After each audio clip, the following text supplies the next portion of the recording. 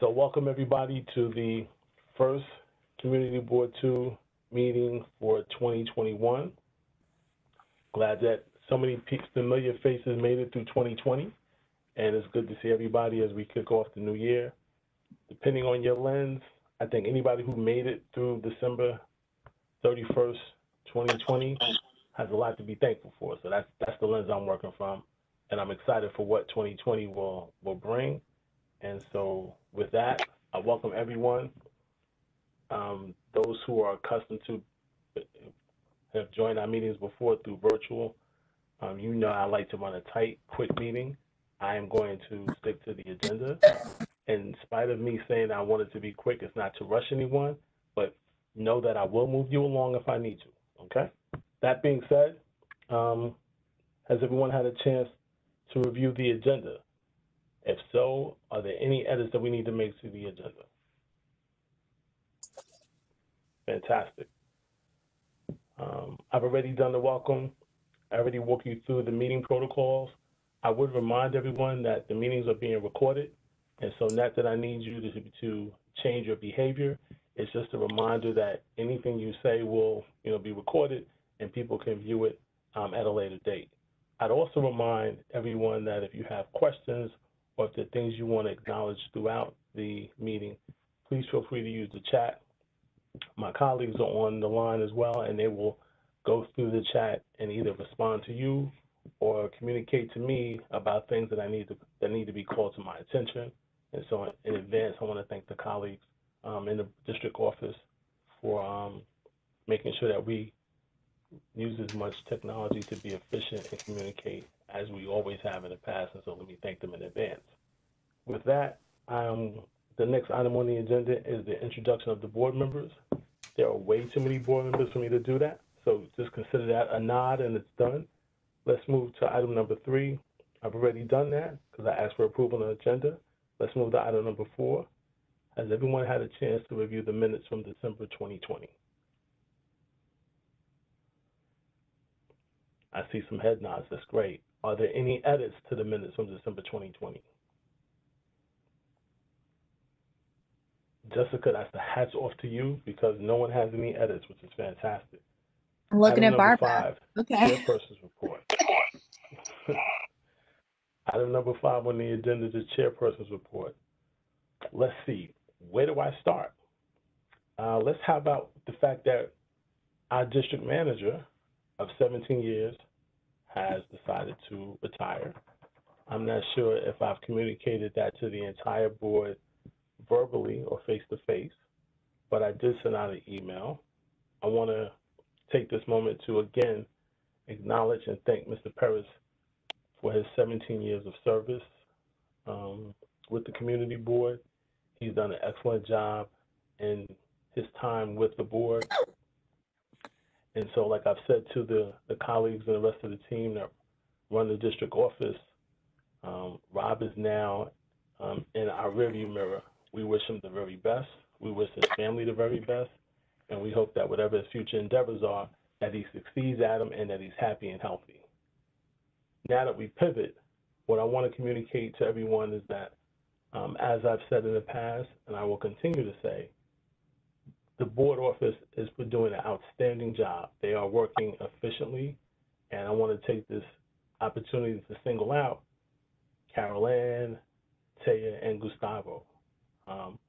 Hopefully you have not witnessed any significant gap during the transition, because I have not, and I think it's worth thanking the staff for all the work that they're doing, and doing all of this remotely, I might add.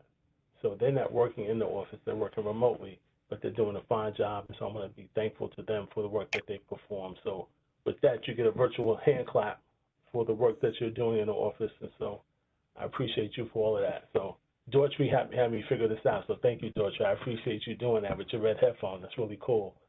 But I'm really pleased with the work that the office is doing. Related to that, the Finance and Personnel Committee, as you all have heard me say on multiple occasions, is really the de facto human resource office by the structure outlined through our bylaws. And so the F&P committee has begun to meet and outline what the needed steps are for creating a job vacancy notice and just tying up some of the loose ends.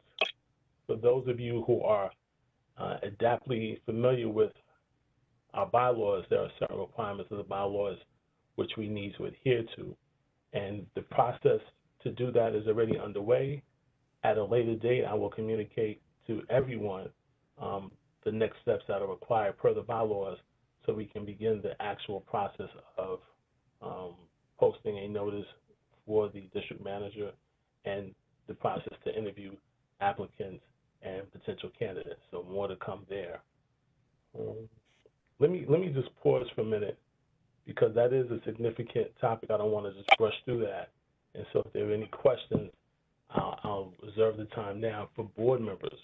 Let me repeat, for board members to ask questions on anything that I've mentioned thus far.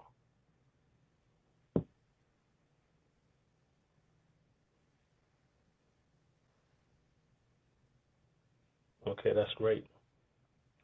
The other thing I wanted to mention is we are proceeding in a very expeditious fashion so that we kick off our new platform for use of technology through all platforms and through our website. Again, the office has done a tremendous job there, and Taya has really led that effort. And so in the very near future, you will see the results of the work that's being done. And I also want to thank the board members who volunteered their time to serve on what I'm calling an ad hoc technology committee, if you will, to help ensure that we have completeness around the way in which we are producing information and hopefully the way in which we will continue to communicate with the members of Community Board 2 and all the individuals we serve within our catchment area. With that, I'm going to transition now, and at this time, I'd like to turn this over. I think I'm turning this over to Carol Ann, but Carol Ann, if I'm not turning this over to you, you just shake your head or tell me something or keep smiling, which is good. We're going to present for the first time, what we're now renaming as the District Office Report and give everyone a chance to review those updates. So Carol Ann, I'm going to turn it over to you. Thanks, Lenny. Good night, everyone, and hello, Happy New Year again. We're launching our new district office report. It essentially gives the work that all of us do in the office. And in future months, we hope it will include the reports of our board members who sit on various committees and boards throughout the district representing CB2. I'll keep it really short. We will place this document in the board drive so all board members can access it. Essentially, it gives a snapshot of the work we're doing, like I said. So constituent inquiries, we've listed quite a few of them that have ranged from complaints about after-hours variances to Zoom links for other agencies, community meetings, parking and bike lanes, theft of packages in Borum Hill. We also have on there a complaint that's been ongoing since 2017, that of what's called a zombie property, which that's what HPD calls it. It means that it is a property that has been long vacant. The deed might be in dispute, and it's usually unmaintained. In this case, this particular property is causing damage to the adjoining properties, and currently we're working with the Department of Finance at this stage to see if they can start attempting to collect the fines, which at this point are above $100,000. And then more regular stuff like, why is there no parking sign on my block? And then we have constituent outreach. Taya really heads up this section. And again, there's a link to all the details on that, but all those notices that you get about our meetings and community events, that's what comes under constituent outreach. And again, all that information that we do is available through the public drive. Also included is a section on district meetings and notes. And those are meetings that we attend as members of advisory bodies. And there are a couple of notes there on COVID vaccine distribution, the DOE diversity and inclusion planning meetings. One last week was to discuss the change in admission policies. If anyone has children in school, this would be really interesting reading for you. Last night there was a meeting on envisioning a new, now shall we say, Kyla Gore Park community meeting. And then there was also the in-staff Borough Service Cabinet meeting, which was held yesterday. Really critical to note for property owners is that the Department of Finance is currently sending out property tax assessment notices. And please visit their website to see about exemptions. If there's information you need to have about your taxes, they're holding online sessions, virtual online sessions. So please take advantage of that. Also presenting was the Mayor's Office of Media and Entertainment. For our neighborhoods that may feel sometimes burdened or put upon by film shoots, know that the office is amending policies to reduce that feeling in terms of parking, the way that, that now they're encouraging them, they're strongly encouraging them to use local restaurants to support the community in which they're working. And staff priorities, we keep the wheels turning and sometimes we may look like swans. I don't know if you know what that means, but we might be gliding on the surface, but sometimes we're like paddling really quickly, but we keep it going. And, there's the overall administration of the office where we all assist. And this month's been a little bit tough with Rob leaving because we have had to realign the workload to keep it all going. But everything is moving along. We're processing all applications, SLA applications, LPC applications. We're continuing to administer our committees. We're meeting with our committee chairs, setting agendas, and just doing the work that keeps the board going. Any questions?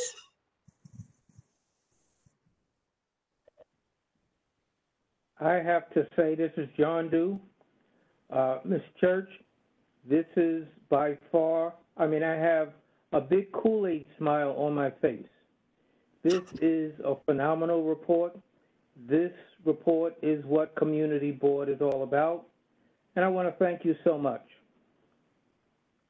Thank you. You're welcome. It's a staff effort. So we're happy to hear that. Thank you. I'd like to say something. I would like to congratulate the three of you that's holding things down. You're doing a phenomenal job. Congratulations. Thank you.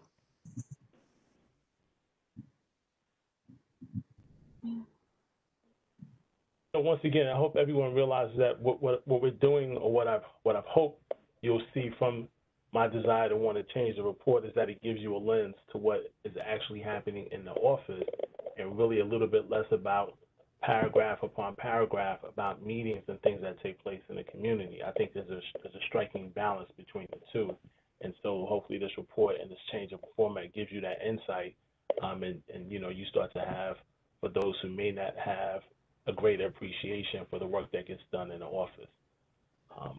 Related to that, as we make the transition now and we start to do more about the equity of community involvement, as you may or may not know, there are several committees, whether it is the local bids, different stakeholder organizations that have set aside a seat for the chair, the district manager, or a representation from CB2.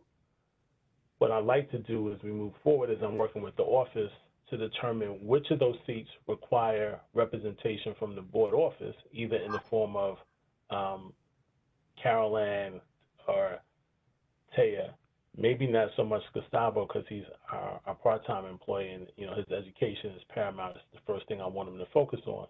But with the exception of those type of seats, I'm looking for volunteers to raise their hand, and maybe we can distribute throughout the community board, since there's 50 of us, to facilitate seats where you're representing community board too. Now let me be really, really clear so that there's no ambiguity in my request. I'm looking for volunteers. Because you volunteer does not default you to be the representative. So volunteers, and then we'll go through a process of selecting the right candidates to represent us for those seats. Number two, if you are already part of an organization or a stakeholder group and you happen to be a representative community board too, let's know that you're representing as a member of the community, not a representative community board too. So even in the absence of maybe a familiar face, like the district manager, until we can get to a more stable approach, you still would be representing that as a stakeholder of the community, not by default a representative community board too. So I want to make sure we just make that clear at the outset. But I'm looking forward to more and getting better participation, sharing the wealth, so to speak, so that everyone can play a part. And then last but not least, if you are currently representing CB2 on a stakeholder organization, or in the future you are selected to represent Community Board 2 in the same capacity, it is important, and I'm asking everyone to please demonstrate some level of a report, because your report will then go in the district office report, right? To sit and represent Community Board 2 at the stakeholder groups and not bring that information back to the general body really causes a gap from an information perspective. It's important for all the members of Community Board 2 to recognize and be abreast of what's happening in the district. And so wherever we have representation, it's important that you provide that feedback. So just a reminder for people to do that. Next item on the agenda is item number 7. So I think everyone, if not everyone, many of you participated in a survey that Gustavo put together, and I found it quite interesting, at least for myself, when I reviewed the way the demographics are displayed of the community board and many of its members. And I found that information to be helpful, and I asked Gustavo if he would take a time tonight on the agenda to share that with everyone, go through his findings, and for those of you who find it interesting, we'll set aside a moment to ask some questions. But by all means, if you have deeper questions, please communicate that offline at the conclusion of his presentation, and hopefully you'll find it as interesting and informative as I did. So with that, Gustavo, I'm going to turn over to you to walk us through the findings of your board demographic survey. And once again, job well done. Thank you, Mr. Singletary. So good evening, everyone. I prepared a presentation that includes all of the findings from the board demographic survey, and I'd like to share that with you all.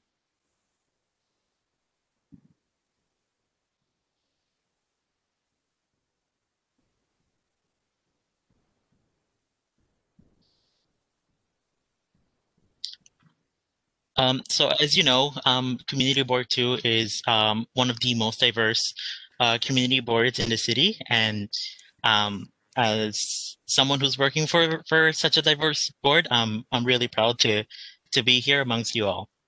I want to first start with saying thank you to everyone who participated in the survey. I initially designed the survey to increase the transparency between community residents and the community board, and we had a surprising rate of 87.75 response rate, so that's really good. We did have a small margin of error of 15%, and that's because we are a small board of 50 members.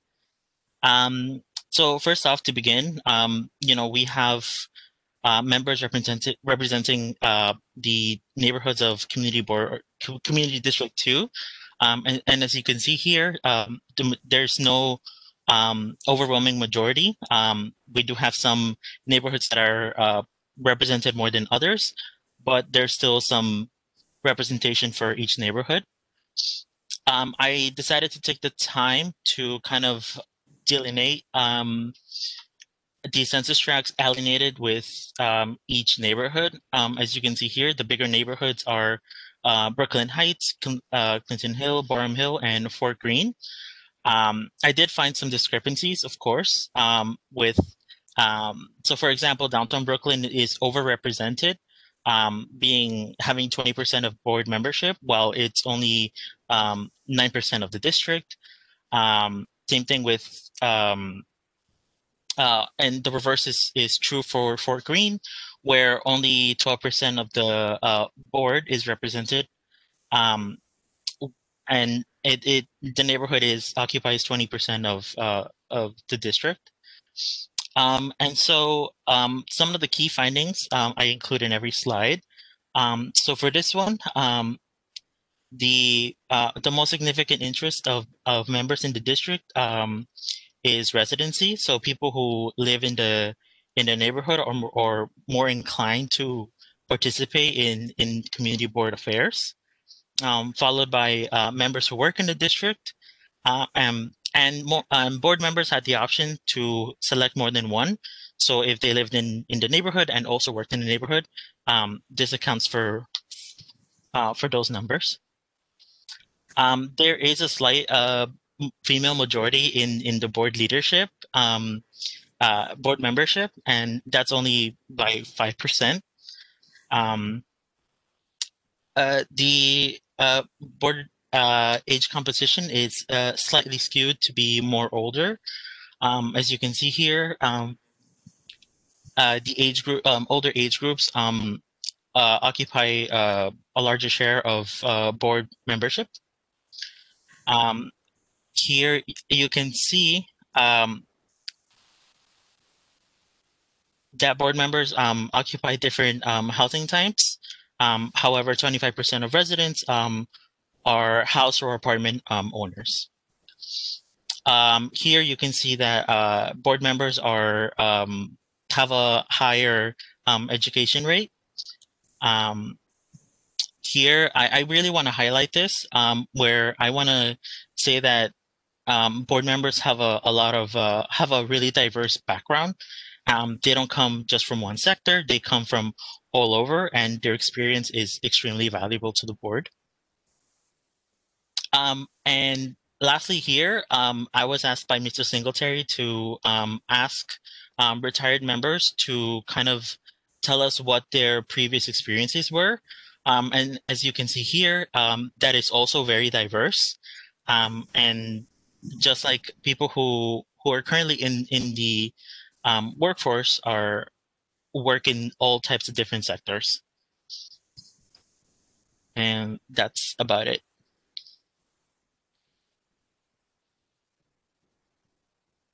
Gustavo, thank you again. Once again, I appreciate you doing this presentation. I'm learning, Dorothy. I like this. So we're going to applaud you for the work that you've done. This, like I said, I found it very informative. Others felt the same. Let me take a minute to pause to see if there are any board members that have questions based on the information that Gustavo presented.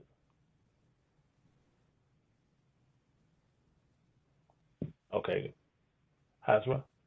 Yeah, could we use this information to perhaps solicit membership from the communities that are underrepresented? Well, so it's a great question, but practically I'm not sure how we do that, in the sense that we don't really solicit participation from any communities, given that both the appointments come from 3 areas, through the Borough President's Office, the district, the councilmatic representation from the 35th and from the 33rd. And so it's a little bit, practically speaking, it'd be a little bit challenging to direct that information. What we could do is communicate with the representatives from those councilmatic seats and see what their desire is, 1. And then 2, like we've talked about at different times, because you extend the invitation to an individual doesn't necessarily mean that they're going to accept for various reasons. And so I think the point that you're raising is one that speaks to us sharing the information. So I'm glad Gustavo was able to provide that information. but practically how do we implement that still remains somewhat of a challenge. Well, I think we could first start to share it with the council members that are in areas that you're trying to solicit members from. The ones that That's what I was cover gonna say. the specific councilmanic district. That let's say one that jumps in my head is like, let's say Borum Hill doesn't have enough members, underrepresented. Whoever is council member for Borum Hill or senator for Borum Hill, maybe you'll share it with them. So we're saying the same thing. Let me just simply say yes. We're saying the same thing. I got it. You're right. Okay. But I think we should use it in a positive way, especially now that we're renewing memberships. So again, I don't disagree. You're absolutely right. This is the first time we've done it. It's the first time we've had this information. So, you know, we'll have to work through how it becomes something that is a positive and not just an exercise. But let me simply say in short term, yes, I agree. Mm-hmm. Any other questions? I don't have any questions. I do have a comment. So, John, if you don't have a question, hold it. John, if you don't have a question, hold it. I want to get to questions first. I'm not looking for comments just yet. Hold on for me. Any other questions from anyone else who's a board member? Mr. Flournoy.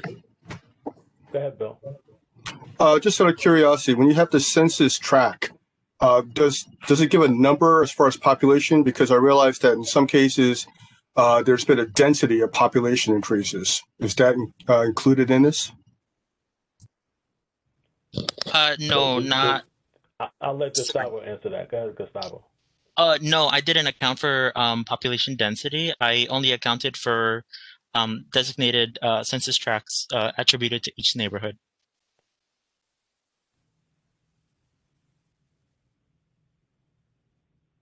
Any other questions?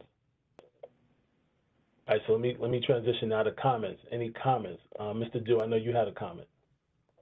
Yes, I would just like to, first of all, acknowledge that it is an excellent job that Mr. Gustavo has done for the community board. My comment is more along the lines of the age of our board members, including myself. We tend to have an older group of board members. I think that's somewhat reflected in the delay we've had in keeping up with the changes in technology. We certainly are now heading in that direction with a lot more speed than in the past.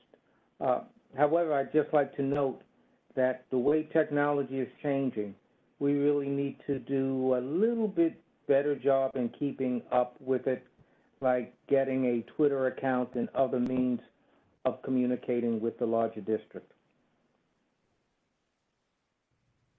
Thanks, John. Agreed about the improvements to technology. So, you know, as stated in the outset, I think that's definitely on the way. And just to also add to your point, those of us who feel like 25, we want to say thank you for acknowledging the younger committee members. Anybody else with a comment? All right, so let me make this last comment. For those of you who sit in districts that are, based on the survey, underrepresented, feel comfortable that we're not getting rid of you. Whoever we have is who we have, so everybody's safe. I think, as Hezra pointed out, this is a tremendous opportunity for us to share with the elected officials who represent our district, and hopefully, you know, bring about additional thought to drill down to see how this can really be helpful to bring about greater diversity and equity to the boards, not so much from a gender and race perspective, but really from a location and a representation of the boundaries that cover the community board too. So Gustavo, again, great job. We appreciate that. Moving on to item number 9, committees for action. Tonight we have the 2 items from the Land Use Committee, and at this time I'll introduce Mr. Carlton Gordon, who serves as the chair of the Land Use Committee. Okay, thank you. Can everybody hear me? Yes. Okay, very good. All right, the first one is a ULURP, so we'll be having, I guess, well, both of them actually, the ULURP, and the other one There's a Board of Standards and Appeals, so it looks like we'll be doing roll calls on both of these matters. The first one is the ULIP for 86 Fleet Place. All right. And 210001ZRK. In the matter of the application submitted by Red Apple 86 Fleet Place Development LLC, pursuant to sections 183C and 201 of the New York City Charter, amendment, he's for an amendment of these zoning resolutions, section 101-11 and map 2 in Appendix E to allow all non-residential uses, use group, demilitated, whatever, underlying the zoning district to include community facility use at 86 Fleet Place, block 2061, lots 1001 and 1004 in Brooklyn Community Board 2. What that means, I hope to summarize, is that, okay, 86 Fleet Place, one of our many big buildings here in downtown Brooklyn, just down the block from me, as a matter of fact, place right by Myrtle Avenue and just Willoughby Street, and also off Flatbush Avenue. It's a big building, and they had built what would have been a commercial unit on the ground floor. It's big, and these big was a 30-something story building, and they had anticipated that they would have, of course, a commercial use for it.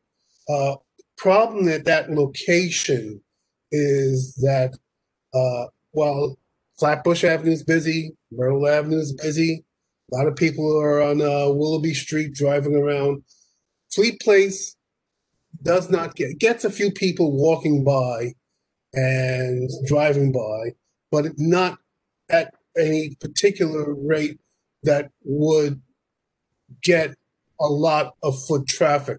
And this is even prior to our problems with the pandemic. They found that the owners just could not make any really large or good, let's say, income from that particular space, given what the situation is at that particular location. So what they have requested board and on the ULIP is to make a change so that it will allow for community facilities, other uses other than this is the standard usual commercial. And this was supported by the Myrtle Avenue Business Improvement District, yes, by Chad Purley. Said, they liked it and they felt that this would be of assistance for the community. And the community, our committee approved it 11-0-0, and we ask for your support to allow this change to go through. So moved. I get a second on the report. I'll second it. Daughtry, is there any discussion? My only discussion, this is John Dew, is that I am co-chair of the Myrtle Avenue Business Improvement District, and I did speak in support of the change in this particular application.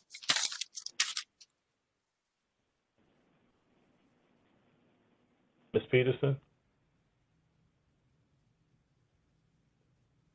Denise, you're on mute.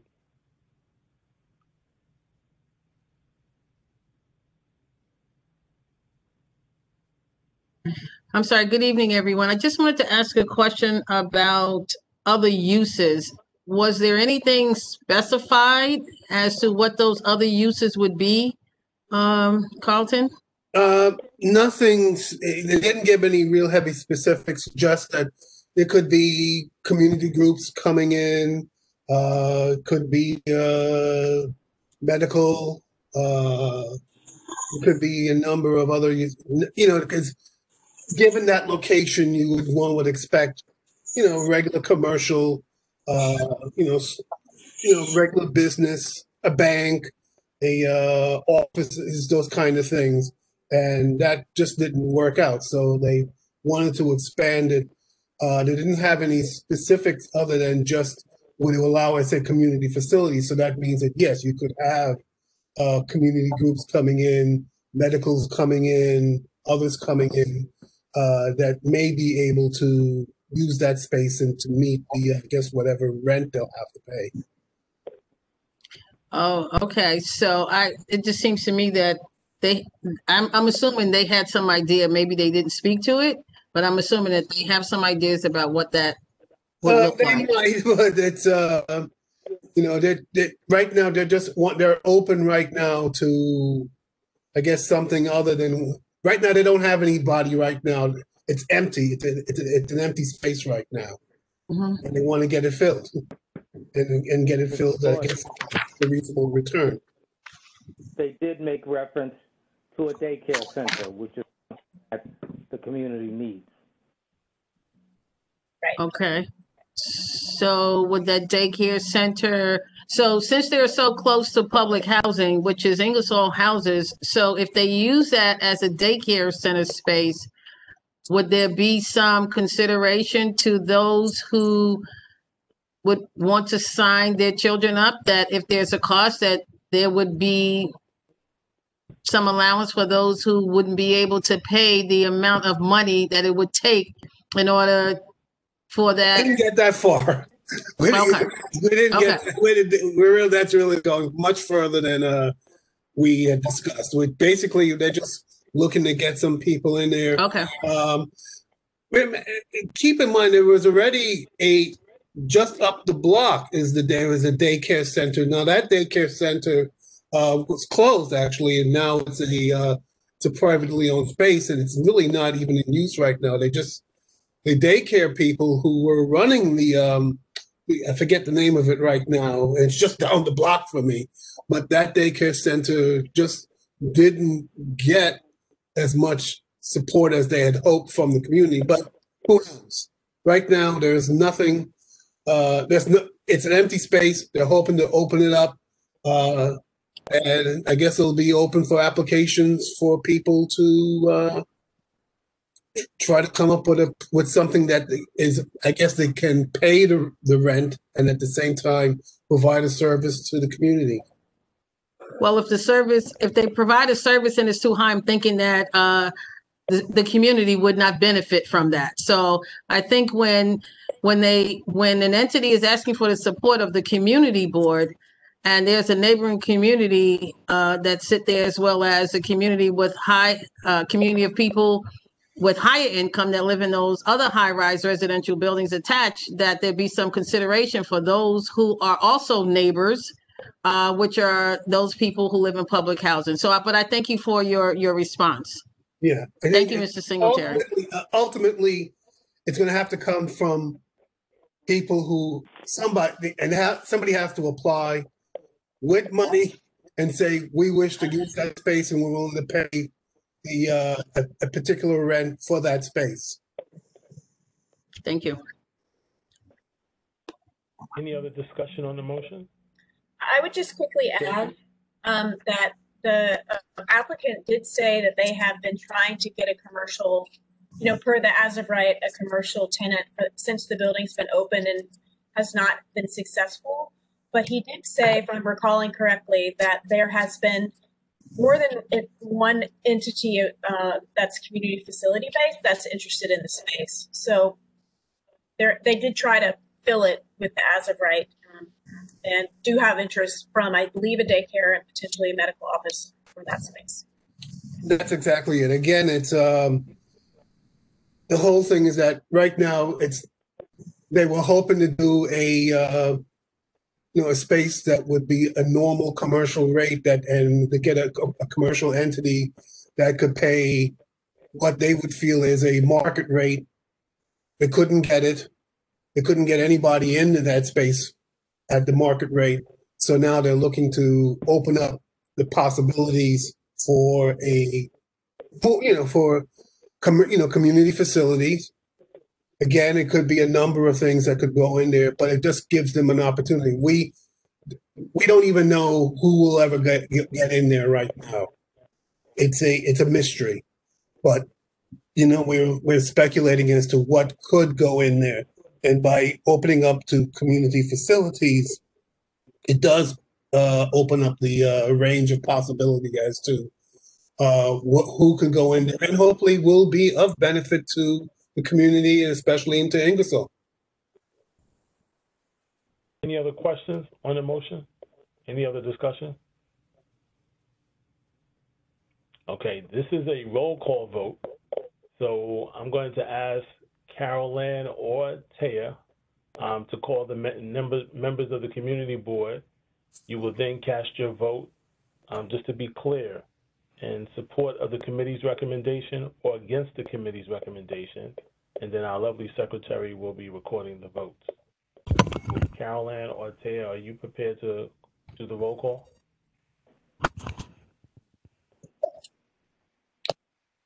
Hi, Chair Singletary, I can do that. Can you hear me?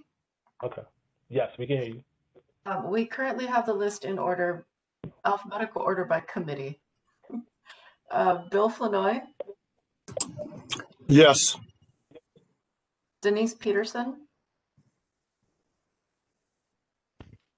Yes. Catherine Gilman. Yes. Denise, you're on mute. Did you vote yes, no, maybe? No, I said yes. Sorry. All right. Yes. I think she nodded her head, so let's go with yes. No, I said yes. I said yes. I hear it too. Catherine's a yes. Ron Cohen. Yes. Lindsay Einhorn. Yes. Oleg Geiser. Mr. Geiser? I saw him. Where is he? Oh, you're muted, Mr. Geiser. You could shake your head or... Okay, that's a yes. Jessica Krejci? Yes. Planita Medley? I believe she was on as well. Okay, we'll circle back. Maisha Morales? Yes. Latrell Hold Mosso? on, I'm sorry. Taya, let me just interrupt for a second, because in order for this to go smooth, for those of you who have the ability to come off mute and say yes, it's encouraged that you do so. To come off mute to say no, it's encouraged that you do so. If you come off mute to say abstain, it's encouraged that you do so. Just having the hand gesture is a little difficult, because if you're reading the list, you may not be able to track it. So let's go back to Jessica, because I believe she gave a hand gesture, and I don't want to lose her vote. So let's go back to Jessica before we go back to Ms. Morales. Absolutely. And Chair Singletary, there may be a slight delay on your audio because I'm actually hearing verbal confirmation. Jessica Okay, so if Krejci? it's me, I'm sorry. I just want to make sure we don't lose the vote. That's all. No problem. Jessica Krejci? Yes, I said yes. Planita Medley, I believe, is not with us this evening. Maisha Morales was a yes. Latrell Mosso? Yes. Celeste Staten? Kate, Can I just do a tip? And if you press on your computer your space bar, you're temporarily unmuted and people can hear you. That is a great tip for some users, I believe. Depends on your hardware. Celeste Staten, are you with us this evening? Let's see her. All right. Kate Yearwood Young. Yes. Len Jordan. Shirley McRae. Len Singletary. Excuse me? Thank you. Interrupt for a second. Taya, the public members are not voting, so we need to not include them for the vote. Switching gears. Sorry. No problem. Mr. Singletary is definitely a full board member. Recused. Brandon Smith. Yes. Jessica Thurston. Yes. Victor Andrews. Koso Bob. John Harrison.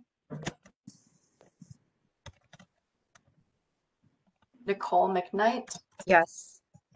Tanya Richardson. Carlton Gordon. Yes. Irene Janner. Yes. Hazra Ali. Yes. Ernest Augustus. Mr. Augustus? I believe he's on the call. We'll come back to him. Esther Blount. Yes. Audrey Kostefan. Yes. Anthony Eppley. Mr. Eric Spruill. I don't believe he's here. Alan Washington. Ms. Barbara Zoller-Gringer. Yes. Andrew Lastowecki. Yes. Carolyn Hubbard Kavanagh. She is with us. Carolyn, are you unmuted? Okay, we'll come back.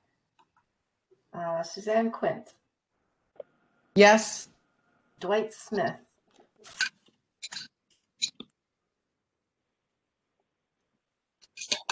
Mr. Smith?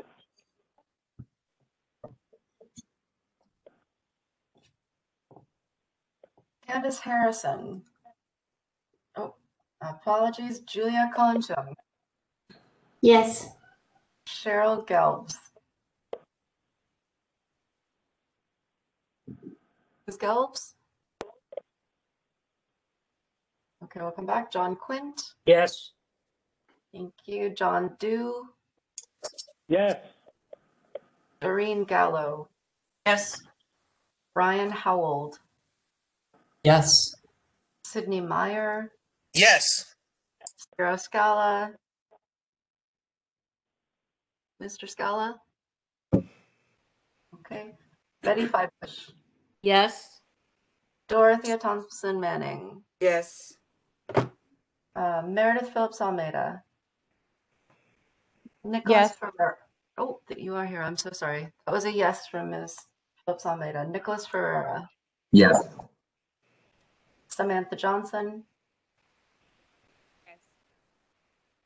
That was a yes? Yes. Oscar Luckett. Yes. And finally, Santia Pelagia. Yes. Ms. Thurston, do you have a count? Yeah, I have a count of 33 in favor and one recusal. One recusal. Okay, good. Yeah, I'm going to double check my number, but it passes. Great. Thank you. All right, thank you. Okay, now we move on to another one. We'll also have a roll call on this one, so just get ready. This is for 161 Emerson Place. It's a Board of Standards and Appeals application.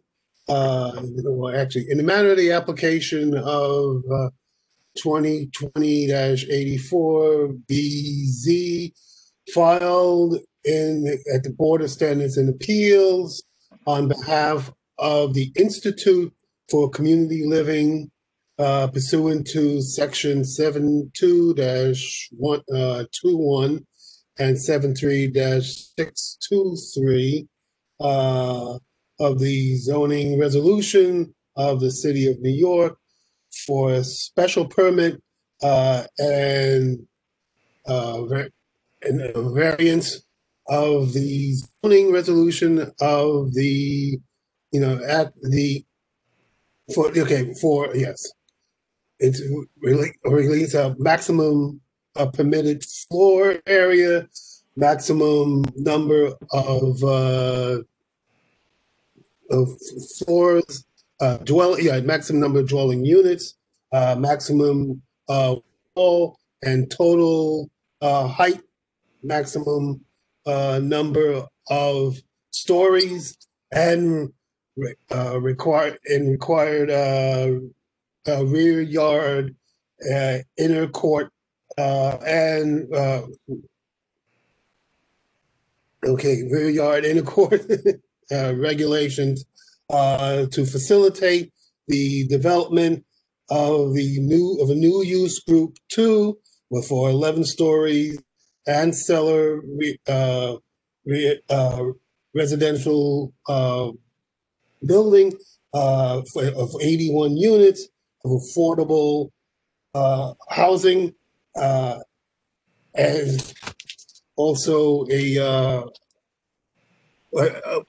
affordable supportive housing at 161 Emerson Place, Block 1909, Lot 1, Brooklyn Community Board 2. Basically, this is what it is. It's an older building that's been there for a number of years on Emerson Place. It is it's helped out a number of people, and it continues to help a number of people over the years. It's currently being run by the Institute for Community Living.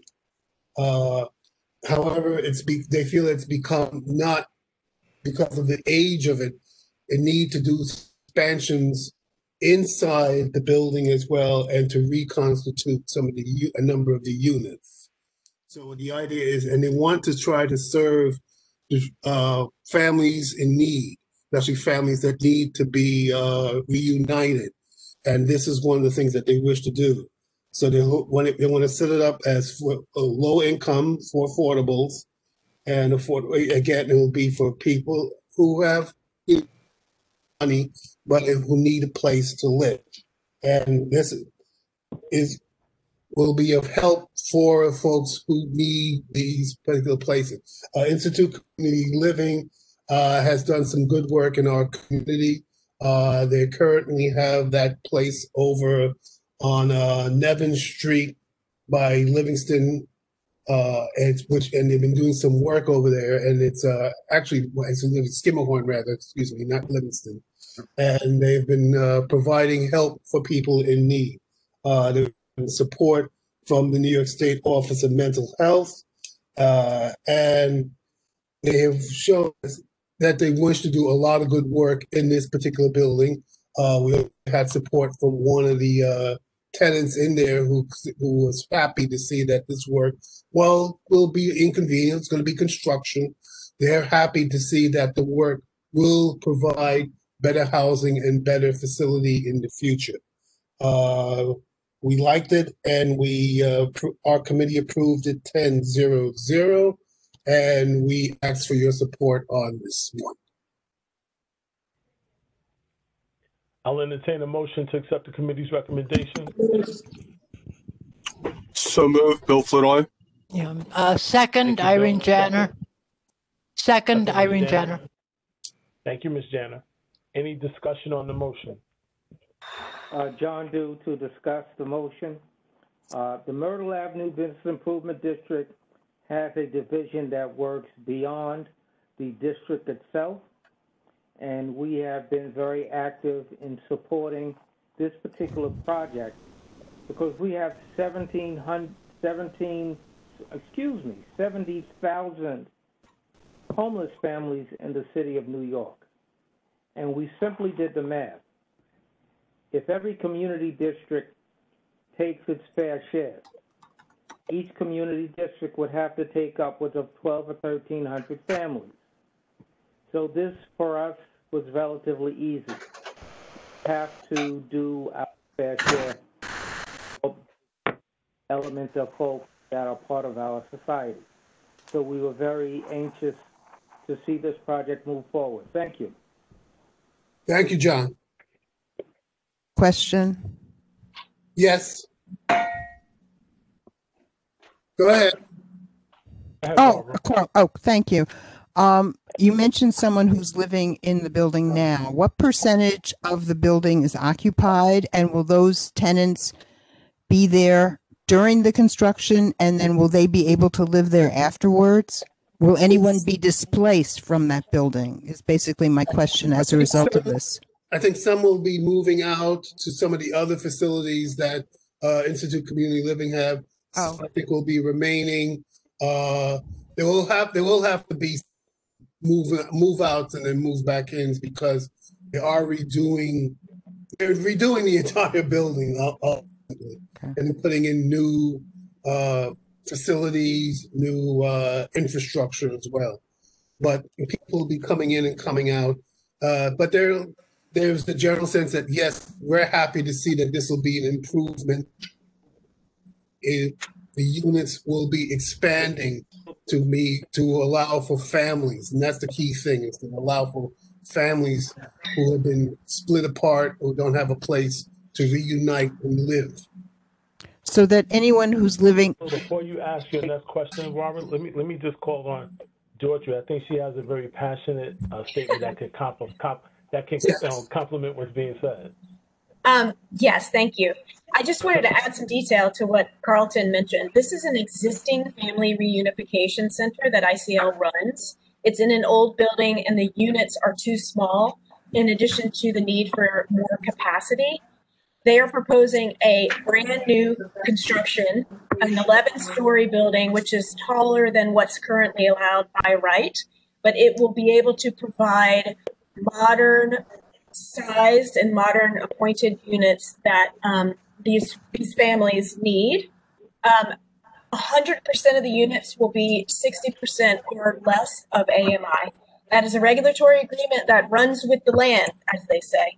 So that's an important piece of information. And I believe ICL said that anyone who wants to come back to the building who's currently living there will have the right to do so. So I don't believe that they're expecting any displacement without it being the choice of the resident. That's all. Thank you so much for that.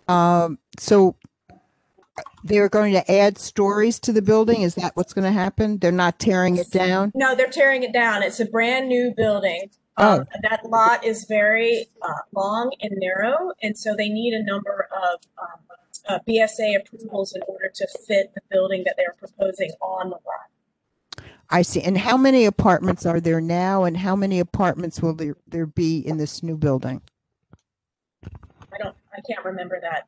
I think it's 81. I think it'll be 8 units is the proposed, but I'm not definitely certain. Did you say 81? Okay. I just took a look at the notes from the meeting, and it's currently 31, and Carlton is correct. It's moving to 81. Thank you very much.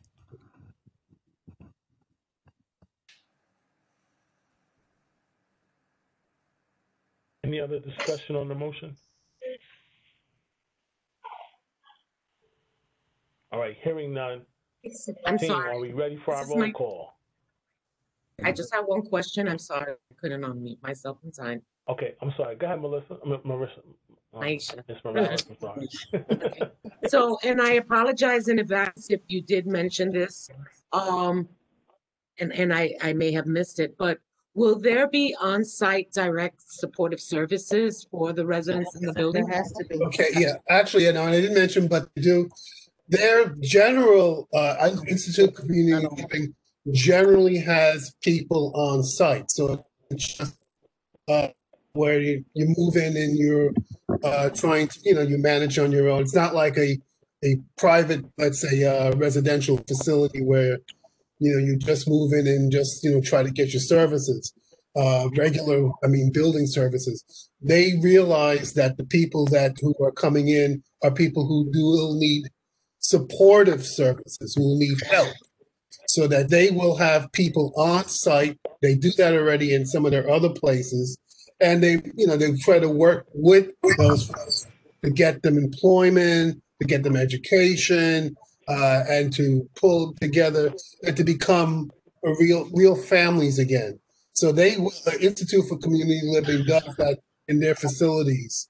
It's more than just a place to sleep. It's a place that they'll be living, and it will help the people to become, comfortable and to be able to overcome, problems that they've had in the past. Any that they face currently, they will have people on site to help the people, the people who will be residing in the new facility. I have a question. Sorry, this is my first time. Are member or new people allowed to ask questions at this time? At this time, it's only board members. Okay, thank you. You're welcome. Mr. Chair. Yes. Yes, Carlton. Yes. Thank you, Mr. Chair. So generally speaking, from what you just said, this would be termed loosely an assisted living facility, correct? Yes, you can call it assisted, it's affordable. It's a place, that they could live from Institute for Community Living. They'll be there, help them out, and to help people to, overcome, past problems and to become people who can live stably and happily. Right. And the address again is? What's it? Hold on. 61 Emerson Place. 161 Emerson Place. It's not. Yeah, it's not far from that land, as you might want to call it. It's in that general area. Is it bounded by Willoughby and Merle? I think it's a little bit south, but yeah. In other words, all right. So I'm sorry, Carlton. Let me restate I don't have the the map question. in front of me, so I can't. I can't. Is this the address that ICL had as a facility already? I think this is a relatively new one. They've had some facilities before.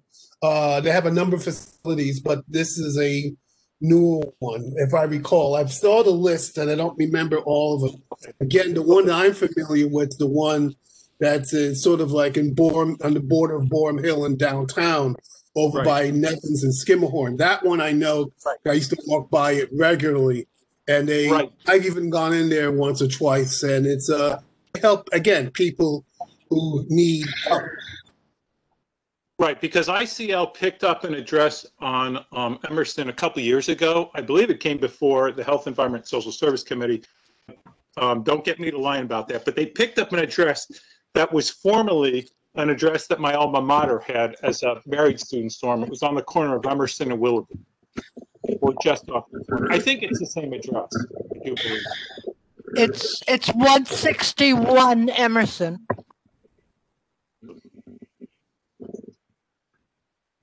All right.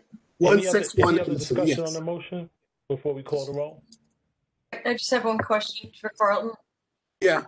Carlton, can we be so sure that this is really going to happen? Because we've seen so many speculative zoning changes and things like that where, in my own neighborhood in 1997, we supported a variance for the Phoenix House, and now the Phoenix House, after their renovation, they ran out of money and sold it to Alloy developers.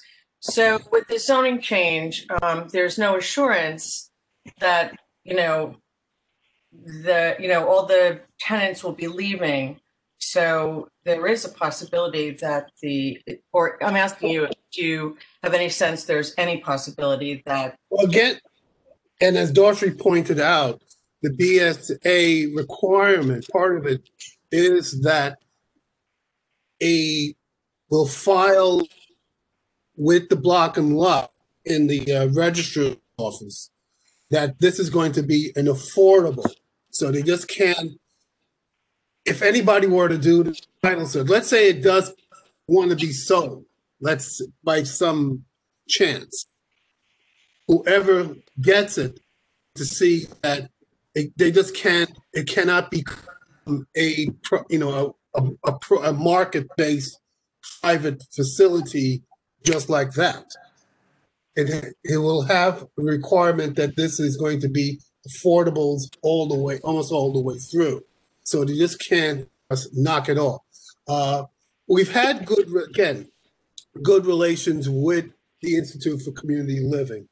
I'm not going to say that it's 100% going to be definite, but they have done what they've said they're going to do in the past. They have a number of other facilities around the city. Again, take a look at what they've been doing over on Nevins and Skimmerhorn. We've been there a number of years. They just don't disappear. So I don't believe that that. And again, the requirement that the affordables are run with the property and it's filed with the registrar's office, it just can't become a private thing. And anything they would have to do would have to go before, again, us, BSA. I guess it'd have to come back to us again because we gave approval, but BSA says, this is what this property is going to be. So they just can't. I have a question, Carl. Any other questions? Yeah, can you guys hear me?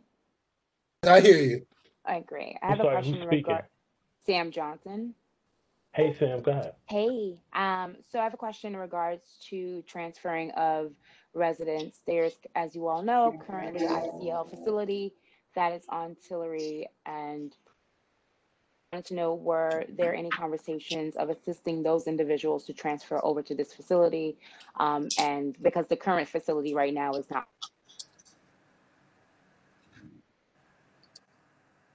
We'll move people. Yeah, it's not saying that it's going. They have part of the problem is going to have to people will have to be moved around. There's no question. They won't be able to just sit in their place, and especially with construction, there's no way just to be able to sit in the same unit while the construction is going to go on. But they are going to provide help and residents, at least temporarily, and people who want to go back will go back to that facility in Emerson. They have a number of other facilities as well. And this isn't, again, I don't remember all the facilities, but they have several facilities around the city. And this isn't the only one. Excuse me, Mr. Chair, can I interject? Yes. To speak a little closer to the point that Ms. Johnson was asking. These are two different populations. So the population from Prince Street will not be the population that goes to Emerson. At Emerson, it's a family supported shelter. So it's for parents who are reuniting with their children. And that's not the population that's over at Prince Street. Yeah, that's a different, that's a whole different building over there. The one that's going up, I guess, heading towards the BQE, if I recall correctly, going down in Tillery. And that's basically a regular shelter. Well, not a regular shelter, but it is a shelter, single shelter. This, again, is going to be, and the purpose of this facility of Emerson is for, as been said, family reunification, people who, yes, they've been split up because of bad circumstances. They'll be able to have their families together. These are going to be family units. That's why they're expanding the size of the units can be family units. It isn't going to be just a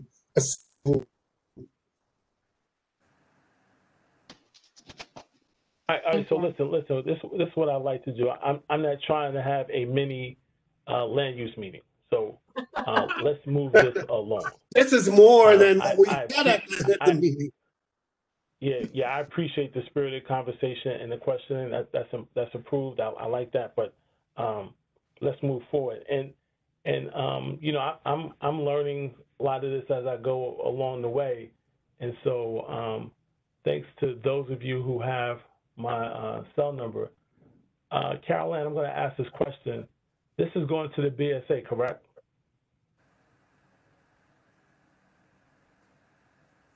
Board of Standards and Appeals, correct? Okay, thanks, Daughtry. So this doesn't require a roll call vote. So fine with me. I think it does. I actually think it does.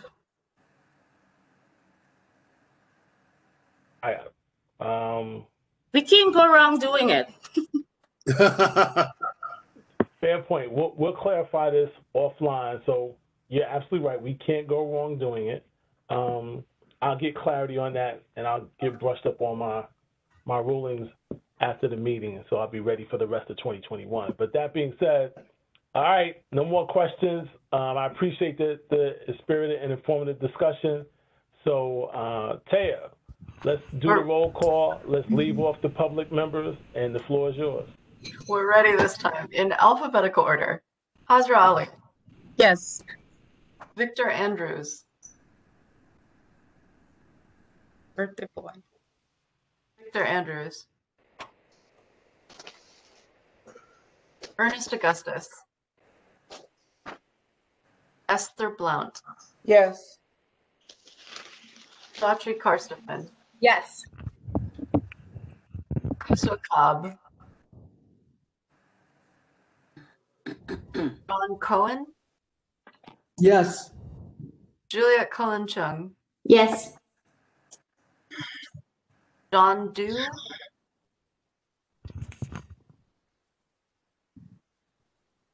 Mr. Dew. We know he's here, so we'll come back. Lindsay Einhorn.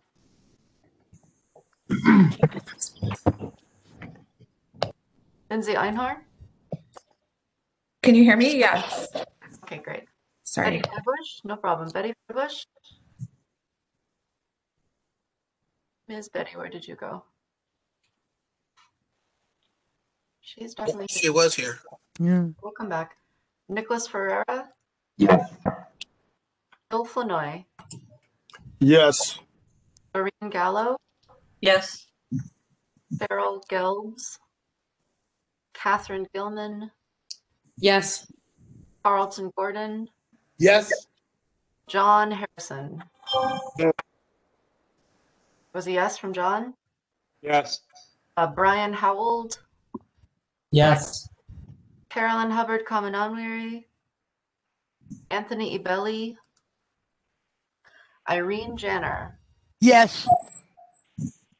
Sam Johnson? Yes. There she is. Len Jordan? Jessica Krejci? Yes. Andrew Lastowecki? Yes. Oscar Luckett? Yes. Nicole McKnight? Yes. Anita Medley? Yes. Sydney Meyer? Sid Meyer? Yes. Aisha Morales? Yes. Sal Masso? Yes. Tia Pelliccia? Yes. Denise Peterson? Yes.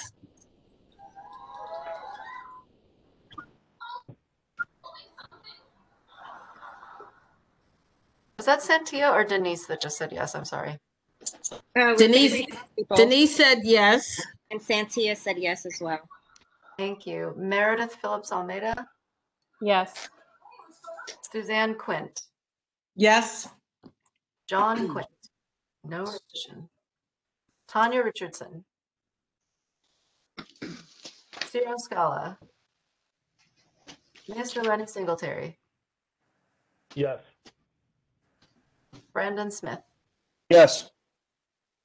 Dwight Smith? Eric Spruill? Celeste Staten? Dorothea Thompson Manning? Yes. Jessica Fitton? Yes. Alan Washington? Kate Yearwood Young? Yes. And Barbara Zoller-Gringer? Yes. Great. Ms. Thurston, I have 34 yes, 3 absent, no. 33003. Thank you very much, everybody. I think this is a good one. 34. Ms. Thurston, that was a 34. Yep. Thanks. Thank you. Thank you, everybody. Thanks, Carlton. I appreciate you leading that discussion and just a word of encouragement. There are, especially since we're in a virtual environment, if those whose schedules will allow, I encourage everyone as much as you can, join the committee meetings. That's where you get really a robust discussion. That's where you get a lot of information. I'm not necessarily saying that you have to participate in all of them, but the more that you can, the better informed we all become on some of the items that require a vote. So again, thank you for the questions and the discussions. That is no way to imply that the general body meetings aren't a place to ask questions and get greater detail on items that require a vote, but you're always going to get more information at the committee. So before I jump to the next item on the agenda, which is committees to report, I do want to acknowledge that there are some of the elected officials who are here in person. And so what I like to do is when the electeds are here in person, I like to give them the floor. And so unless, I hope he's still here, but our newly elect, because the last time he visited us, he was newly elected, but now he is official. He's sworn in. And so earlier I saw Senator Jabari Brisport on the line. I'm not sure if he had to drop off, but Senator Brisport, if you're on, the floor is yours if you want to make some opening comments as the newly elected senator for the 25th. Thank you, Chairperson. I'm here. Good evening, Community Board 2. Congratulations on a successful vote and a robust discussion. I'm always glad to see a local democracy in action. Hello again, for those who don't know me, I am the new state senator in the 25th State Senate District, which includes Community Board 2 and the neighborhoods of Fort Greene, Clinton Hill, Bed-Stuy, among many others, taking over Velman at Montgomery, retired at the end of last year. Feel free to reach out to my office with any concerns. Oh, thank you for the person that put the link into the chat. I'm going to put my government email as well into the chat, as well as our phone number if you have any constituent concerns. And for those of you who are fans of Maisha Morales, she is also part of our staff, and she is killing it. So feel free to reach out to us for any concerns, from housing to education to harassment to unemployment, anything you can think of, and we will do our best to help you in a timely fashion. And let's have a great 2021, everyone. Thank you. Thank you. Congratulations once again. So we've been doing this a lot tonight. So congratulations on being selected as our new representative in the state Senate. I know you got a lot of work ahead of you, and so we look forward to hearing from you and your staff. And so if you don't mind, you always have an open invitation when your schedule allows to come back to Community Board 2 and address whenever you can. And if you don't have the time, feel free to send a representative. We'll always have a placeholder for that. Thank you, Chairperson. Okay. So unfortunately, for those of you who are not the representative themselves, you have to wait to the end of the meeting, which is your normal section. So unless I'm missing anyone else, I believe there was a possibility that Senator Brian Kavanagh may be joining tonight, but I don't think he's on. I think he has a representative who will be representing him shortly. So with that, let's go into the next item on the agenda, which is item number 10, committees to report. We'll start with the Economic Development and Employment Committee. Mr. Bill Flanoy. Thank you, Mr. Chair. The committee met first Tuesday of the month, and we discussed the agenda for the rest of the year. Our focus is basically on the district statement of needs, the items that were approved by the board. We want to basically also get on board with that and see what we can do as far as being proactive and pushing forward our agenda as far as these items that the actual board approved. Also, we're looking at the situation with the small businesses and the employment situation since the COVID pandemic has occurred. Hopefully by June, everything will be turned around. We'll start seeing stores open up, and we'll also start seeing employment start to pick up. So our goal basically is to see if we can find avenues to actually address both the unemployment situation as far as helping people become employed and also helping the small businesses reopen and actually help them being financed going forward. So we're looking at that going forward, and we're going to reach out to different agencies to see what they have that we could actually help disseminate within the district. In addition to that, I made the committee aware of the developments that are going on in Governor's Island, okay, which is currently not necessarily within our district, but it's something that our district does use. And basically just give them an update on that. And other than that, we still have the employment. How can I put this? We're working with the Brooklyn Navy Yard with a employment fair. Okay, that hopefully we'll have set up by June. And that also help individuals find jobs in the area. Thank you. Thank you, Bill. Next committee to report is the Health, Environment, and Social Services Committee. Chairperson is Mr. Brandon Smith. Good evening, everybody. Happy New Year. We had a very robust Health, Environment, Social Services Committee meeting last week on Wednesday. We were honored to be joined by the Transportation Committee for a joint committee meeting and really good discussion on homelessness and more on the kinds of services that can be provided to the homeless in our local community. We had representatives from Canberra, who operates a shelter over on Prince Street, at our meeting, in addition to a representative from the Brooklyn Borough Director of the Department of Social Services, who was there. So we covered all kinds of topics about different kinds of services that could be provided to the homeless, what folks should do if they identify somebody in need of assistance. Call 311. There is supposed to be someone sent there within an hour. We talked about the NYPD and the homeless. We had a good productive discussion, and I think it will bode well for future conversations we have as a committee about how we prepare for district needs and project ideas that we can move forward with. I'd be remiss not to note that we had our standard liquor licenses, which we heard in the last meeting. We had 3 of them, and we actually voted to disapprove 1 out of the 3. The other 2 had no community concerns, and the committee voted to support them unanimously. But there was a physical cultural establishment, which we know as a gym, that was located down on Park and Waverly Avenue, which had experienced a couple of fires and a flood.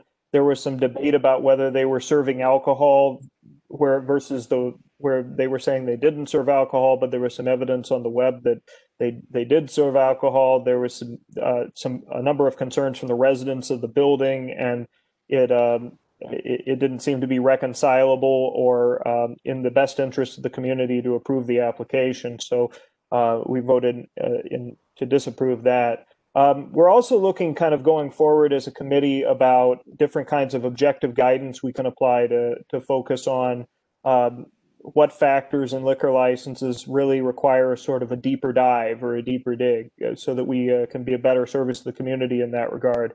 So I think it was a very productive discussion. And between the meeting and today, I had the opportunity to attend the New York City Health Department's presentation on vaccine awareness. And I expect that there's going to be a lot of further information that comes out in that regard going forward. They made us aware of a social media kit that includes some information about vaccines, which you may have heard, and they also encourage folks to keep up to date with the City Department of Health website, where there's a lot of information about that.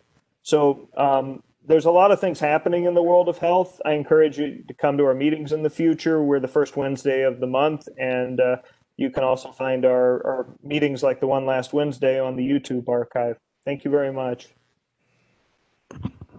Thank you, Brandon. Appreciate the report. Next committee to report is Parks and Recreation. Barbara Zala-Gringer is the chairperson. Thank you, Mr. Singletary. Just to follow up on what Brandon said, I was on the NYC vaccine site today. It's very user-friendly and informative. So they've done a really good job on that. I'm delighted to report that there is a lot going on parks-wise, and which is really great because now more than ever we need the parks and more people are using them. We met Monday night. We had 3 presentations. We were very fortunate. We heard from representatives from the Brooklyn Greenway Initiative, which you may be familiar with. It's a 20-year-old nonprofit and focuses on the Brooklyn Waterfront Greenway. It will eventually be 26 miles long. It is now 20 miles long. And as you might expect, during this year, the numbers of the usage of the Greenway, both by bicycles and pedestrians, has been significantly higher than it was in 2019. They were here specifically to tell us about the Naval Cemetery landscape, which is located at Kent and Flushing with Willoughby. And the cemetery also has experienced a third more visitors in 2020 than it did the year before. They have a lot of new resources. They have a self-guided tour online. They present seed packets, bookmarks. They're very much involved with native wildlife and native plantings and virtual programming. They've recently received an award for their work. They're very into butterflies. And they have a number of plans in mind, and they're looking for get some funding from participatory budgeting this year to do some additional work. Then we heard from a proposal concerning the Northeast Fort Greene Park Playground bathroom. We then heard from the Economic Development Corporation on the Willoughby Square Open Space Project. Those of you who are longtime board members or frequent visitors to our committee know that this project has come before us a number of times. At one point, there was going to be a garage underneath this space. I'm delighted to tell you that plans are moving forward on the space as it is. It's a street level park area, which will have a fenced in playground. I asked an important question, and which is, when will I be able to walk in this finished park?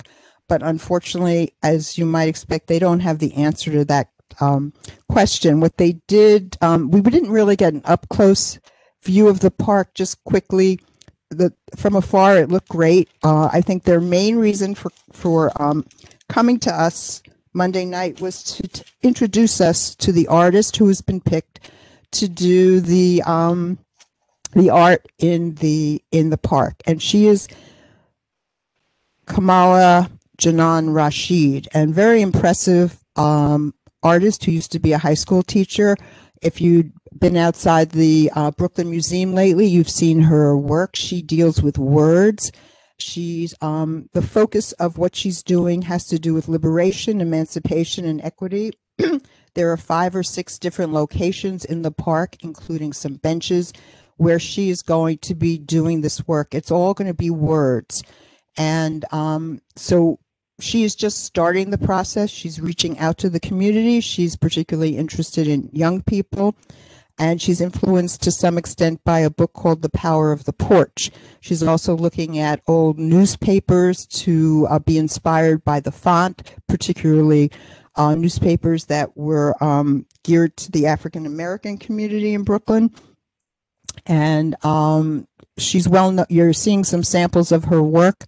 I think she seems like a terrific choice for this. We're very anxious to see what words or quotations she is going to be picking for the park, and eager to be there.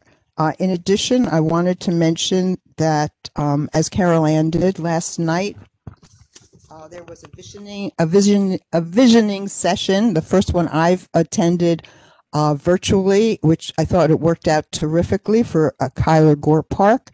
My fellow committee members know that this is a park that I have walked past many times and wondered, why isn't it utilized more?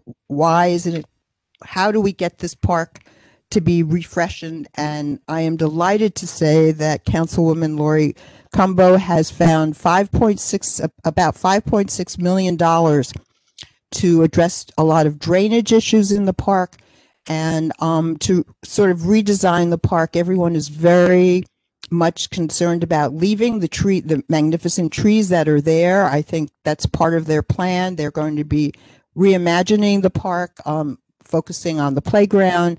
And last night, listening to the concerns, they had over 100 people last night, and they will be coming. They told us they will be coming to the Parks Committee, hopefully maybe June, to give us the design. This is the beginning of the process, so stay tuned for more information on that. Our next meeting is a very exciting meeting on February 8th. It's going to be focusing on community gardens. We've invited 15 local community gardens to come and present. We also will have an update from Playgrounds New York City, which is planning some events in our district in the spring, probably in April. And YECA and the Parks Committee will have another joint session on February 4th, focusing on the Columbus statue. Any questions? Thank you, Barbara. Thank you. Next committee to report is Transportation and Public Safety. The chairwoman is Juliet Cullen-Chung. Good evening, Community Board 2. At our December committee meeting, the Transportation and Public Safety Committee heard from a representative of Accessible Dispatch Taxi Service. This is not to be confused with Accessoride. The Accessible Dispatch Taxi Service is regulated by the TLC. So the users do pay the metered fare. The taxi service provides wheelchair accessible taxis dispatched within about 15 minutes of a phone call or an app request. Users can even call 311 to request one of these taxis. The drivers are trained to assist persons with mobility impairments. And there are about 3,000 vehicles in the fleet that are accessible. The rest of our committee meeting was spent reviewing and planning, reviewing our 2020 meetings and then planning for 2021.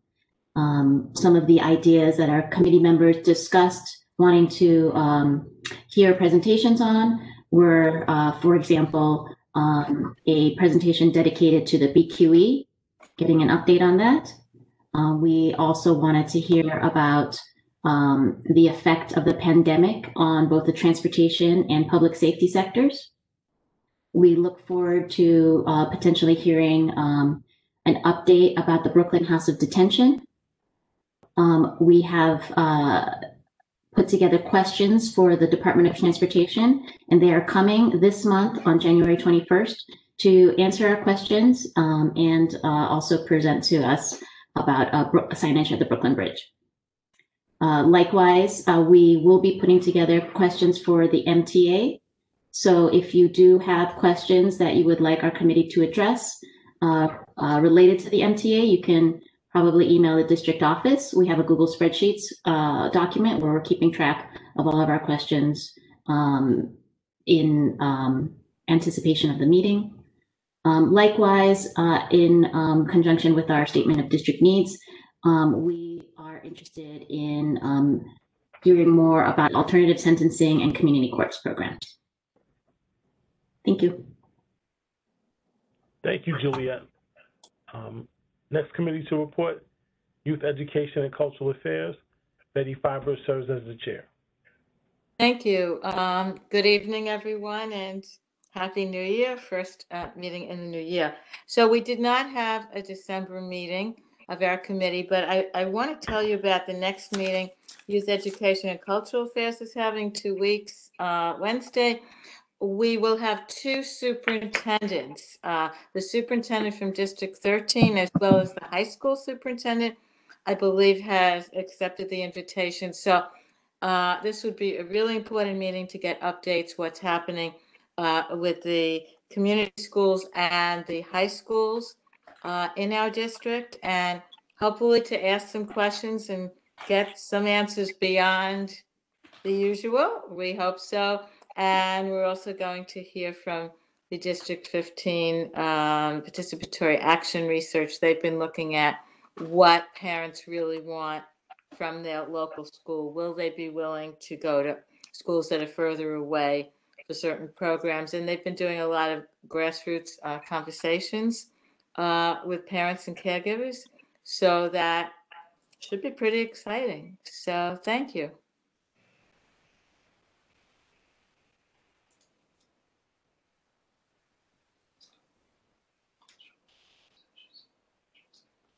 I have to know local law 7 on the mandate. Mr. Singletary, your microphone is not picking up. Thank you.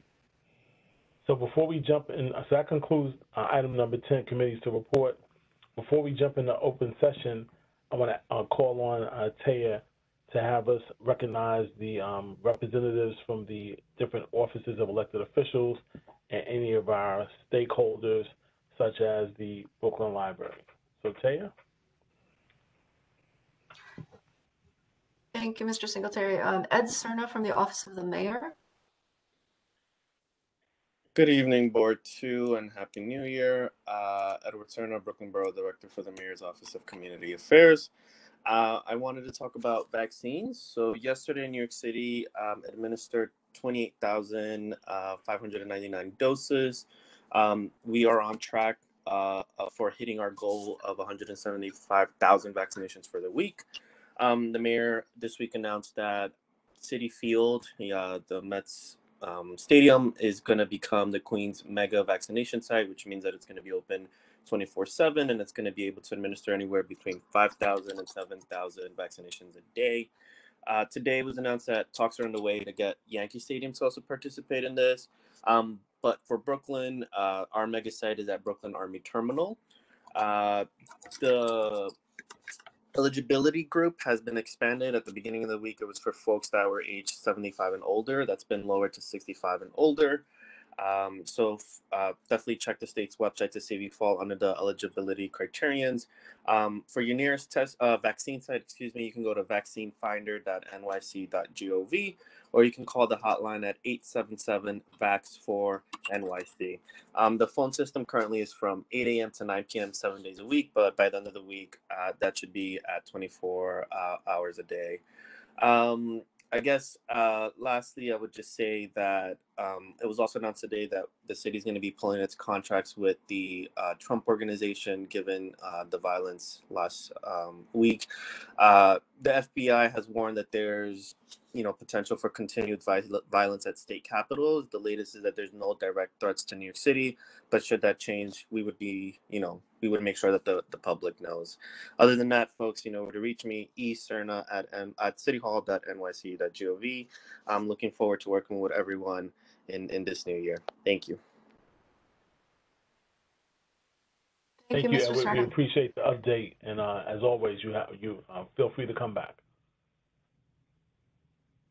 Mr. Singletary, the next person is Greer Mayhew on behalf of Senator Brian Kavanagh. Hello, everyone. This is Greer Mayhew, Senator Brian Kavanagh's office. I have several updates for you guys. The first one is, while everyone was in between Christmas and New Year's, the state legislature went back for emergency session to help to actually pass a law, the eviction moratorium extension.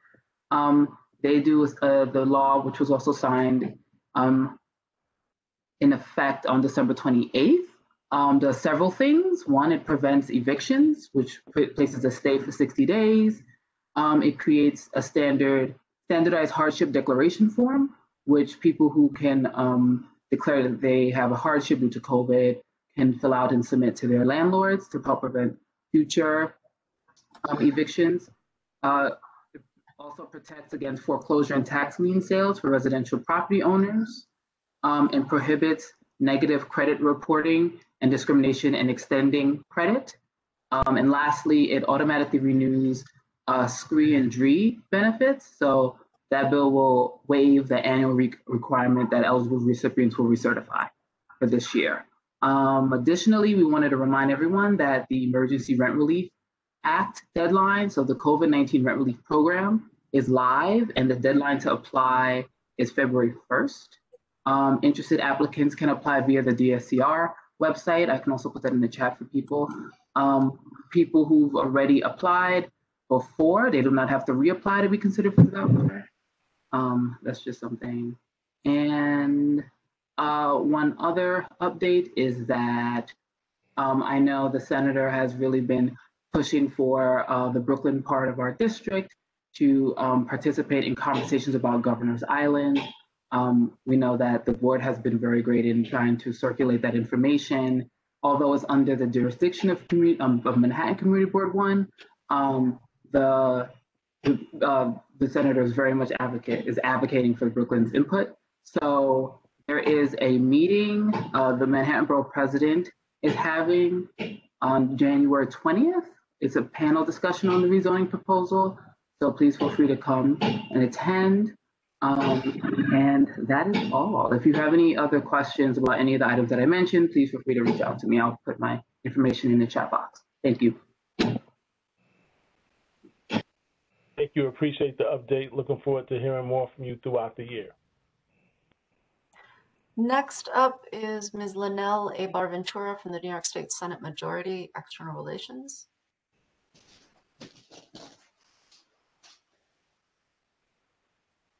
She may have dropped off. Okay, we'll come back. Elavia Bello for Assemblymember Joanne Simon.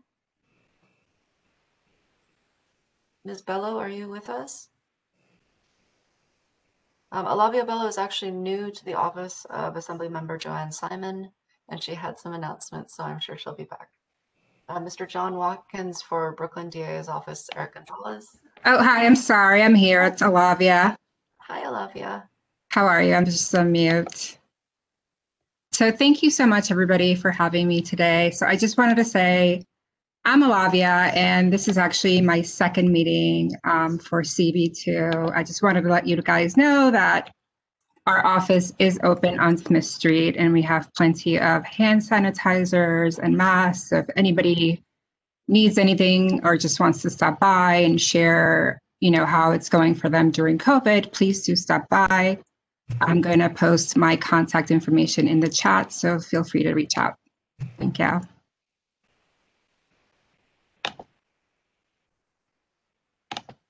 Thank you, Elavia. Mr. Singletary's mic, I think, is offline again. Thank you, Elavia. I appreciate the update. I think you're new, right? Yeah, I've only been with Assemblymember Simon since November, so this is only my second CB2 meeting. So welcome. We look forward to seeing more of you throughout the year. Congratulations on being part of the team. Thank you so much. It's great to be here. Mr. Singletary, next up is John Watkins from Brooklyn DA Eric Gonzalez's office. John, you're a regular. You know how this goes. The floor is yours. Yes, yes. Hello, everyone. And myself as well from Eric Gonzalez. Mr. Watkins? Yes. Mr. Watkins, I'm sorry, you but sound a bit muffled. Yeah, your microphone is pretty glitchy. Okay. I think that's better already. Let's try this again. Is that better? There you go. Much better. Oh, okay. All right. First of all, greetings to everyone from DA Eric Gonzalez, who sends us well wishes.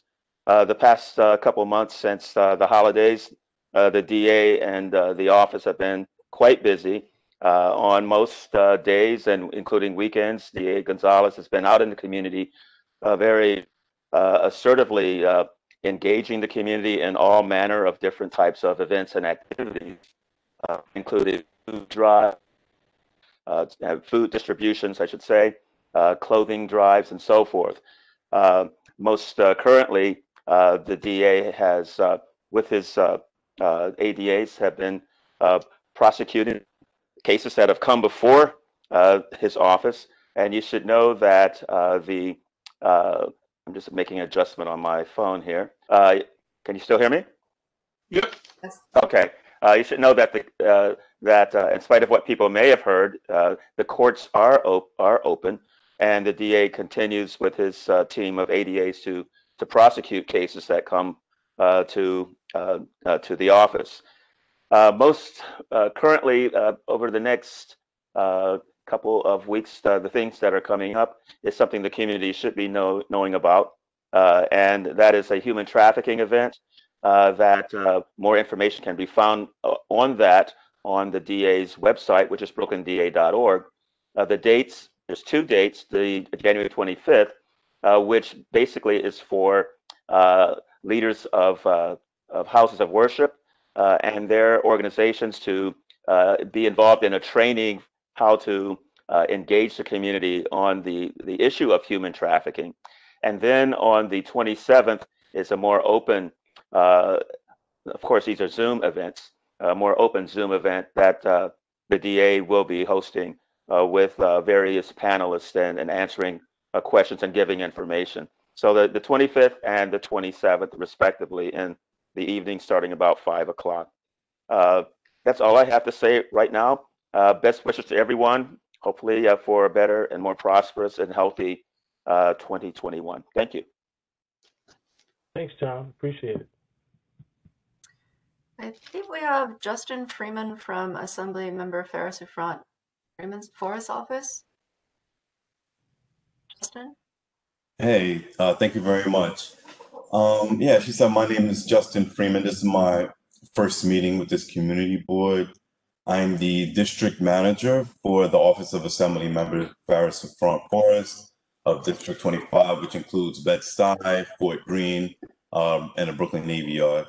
So I'm happy to represent her this evening. Farah couldn't be here, but you know, she's here in spirit. She just wanted to let you know that she's here and ready to serve her constituents, especially around issues that are acutely affecting us collectively, like housing, evictions, healthcare, assistance with screens and DREES applications, and other constituent services that our office is willing and ready to provide. We're really excited to serve the members of CB2. I moved to CB8, but CB2 is right across, Fulton, so it's very near and dear to my heart. Looking forward to seeing you and connecting with you in our office, and I'll drop our office number as well as email so you can get a hold of us and establish communications with us. Thank you so much. So Justin, congratulations to you on your role and being part of the office of the newly elected Assemblywoman for our district for the 57th. We won't hold it against you that you're in CB8, but you got a lot of love in CB2. So, welcome to come back anytime. And please, when the Assemblywoman has time, please extend the invitation. We'd love to hear from her in person. And congratulations and best of luck throughout the rest of the term.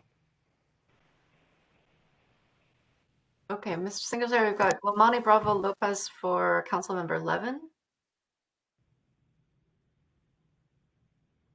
We may have lost Lamani, you. you're regular. You know how this works. Welcome. Where'd he go? Okay, we'll circle back. Jason Herr for Councilmember Cumbo. Another regular. It's good seeing a lot of familiar faces. Happy 2021, as much as it can be. I want to start with 3 items. Fiscal year 22 applications are now open. You can go to council.nyc.gov/budget to apply for fiscal year 22 applications. We are Council Member Jimmy Van Bramer from Queens and Majority Leader Cumbo have been working together to set up a open culture program for the upcoming summer. So the open culture program is a way for it's much like the open streets program for our restaurants. We're looking to find public locations and space that our arts and cultural institutions can use throughout the summer to provide programming and offerings. Our office and all council member offices are taking suggestions on possible street closures. You can reach out to me if you're having difficulty contacting your council member's office.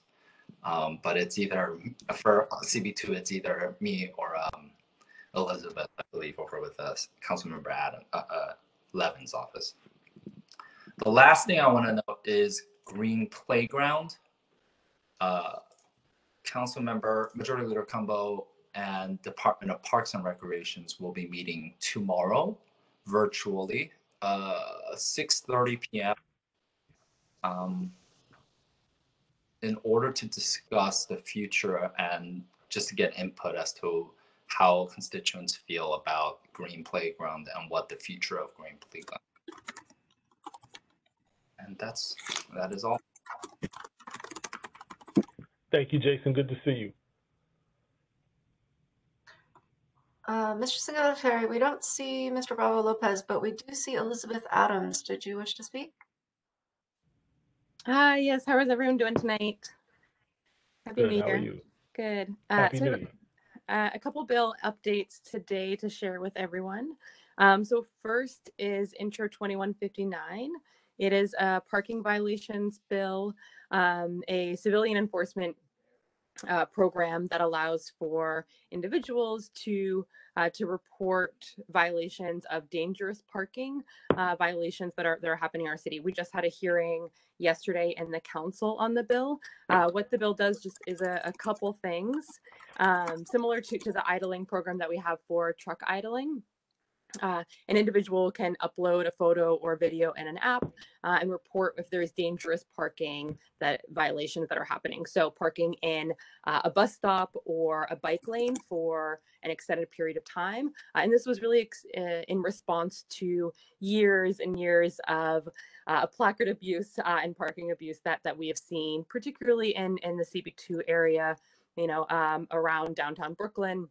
It's been a longstanding issue of parking in bike and bus lanes. So that was really what led to this legislation of saying, we would love to see agencies do full enforcement. It's not happening. It's not happening to the degree that we need. And so really giving people the power to do enforcement, to upload videos, and people would get 25% of the fine that is issued.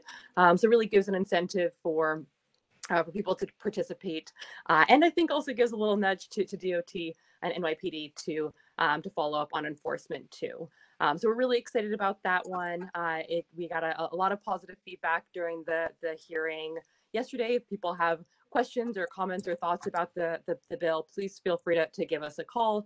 One question that we did get around the bill was whether this would lead to neighbors calling on their neighbors. If that could be a potential concern. And we really think that is not going to happen with this bill. First, what we have seen with the idling legislation is it creates a program where people go through the process to oath. It takes a little bit of time. I think it really relies on people to be to take that extra step. And so it won't be just for kind of when someone sees a vehicle just stopped for a minute. It really is to focus on some of these more harmful long-term, several hours in a bike lane issues. So it's really getting at some of those more entrenched parking issues. So really excited about the bill. Please feel to reach out. And then the other bill that we have recently introduced a couple months ago, which we had a hearing on last month on as well. And so we're looking forward to moving that. Moving that is the Fair Chance for Housing bill. And so what this does is really a ban the box bill for people when it comes to housing. So landlords would no longer be able to ask for background checks as a mandated requirement. So for people who have been arrested or convicted of a criminal crime, that has often been a huge barrier in terms of accessing housing, to such a degree that people who have completed their times in jail or prison have actually been held beyond their sentence because they didn't have access to housing, and there are really severe restrictions there. So this bill came out really written in partnership with the Fair Chance for Housing Coalition.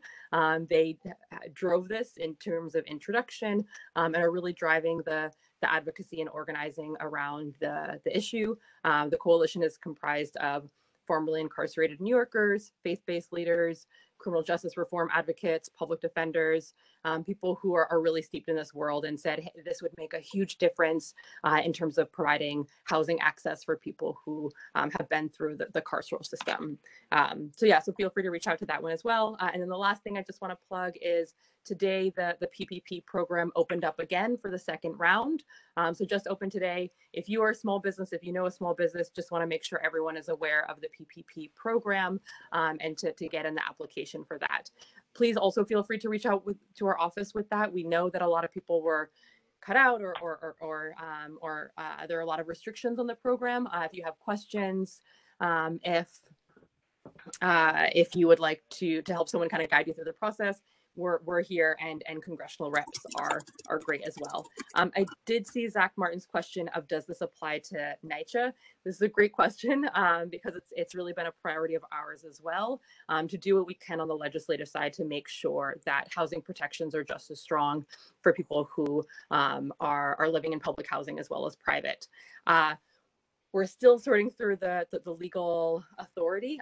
We have a kind of blanket coverage of pending state restrictions that will specifically cut us out. We say that it's covered. We are still kind of looking into the specifics of prohibitions. Because NYCHA gets federal funding, that does provide some challenges in terms of kind of their restrictions versus city and state. We do think we have good standing. In other cities, they have included public housing in terms of when they have done a similar version of this bill. So it's really on top of our radar, and we look forward to talking with our state colleagues about that issue as well. I think that is a great place to continue that conversation too. Thank you. Thank you. I appreciate the update.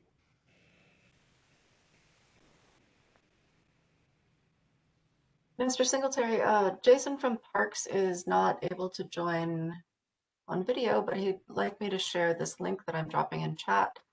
This is about the Chair Zoller-Gringer mentioned the community input meeting for Kyler Gore Park that occurred last night. This is for the community input meeting for Green Playground on Green and Waverly, which is happening tomorrow night. And this is the link for the registration for that.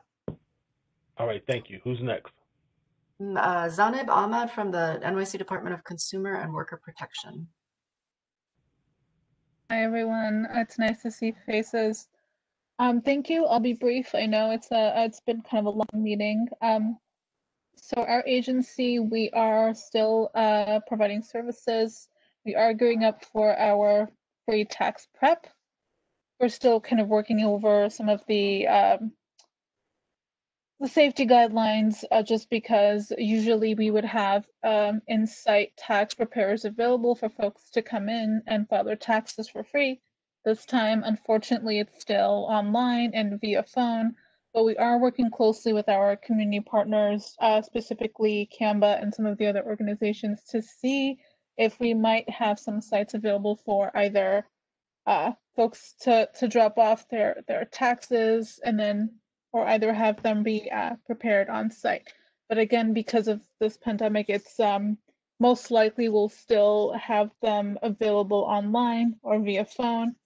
Also, we are still providing resources for businesses. So if there are businesses have concerns around some of the additional information that's coming down the pipeline, if it's regarding licensing,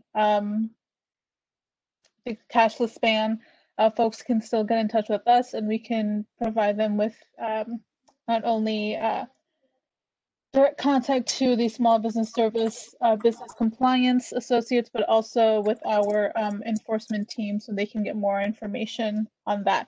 I'm going to leave the links in the chat and also my contact. And if folks have constituents who have questions or if you'd want to discuss something else. Thank you again. Thank you. Mr. Singletary, that is all of our electeds and agencies tonight. We do have a service organization and two service organizations. Taya, I believe you have forgotten me. I hear Nan, but I don't see her. There she is, Miss Blackshear. I'm so sorry. I didn't see you. You are forgiven. Okay, so let me begin. Good evening, Community Board 2. Applications to become a new member of or to be reappointed to Community Board 2 are now open. You can complete your applications online via our website, and the deadline is February 12th. I believe Taya had put it in the chat earlier. I will add it later on after my announcement. The Borough President's public hearing on 86 Fleet Street, which you've all just actually voted on, will take place Monday, January 26th at 6 p.m. via Webex. The Borough President proudly supports the relaunch of DOE's Early Childhood Initiative, Brooklyn Basics.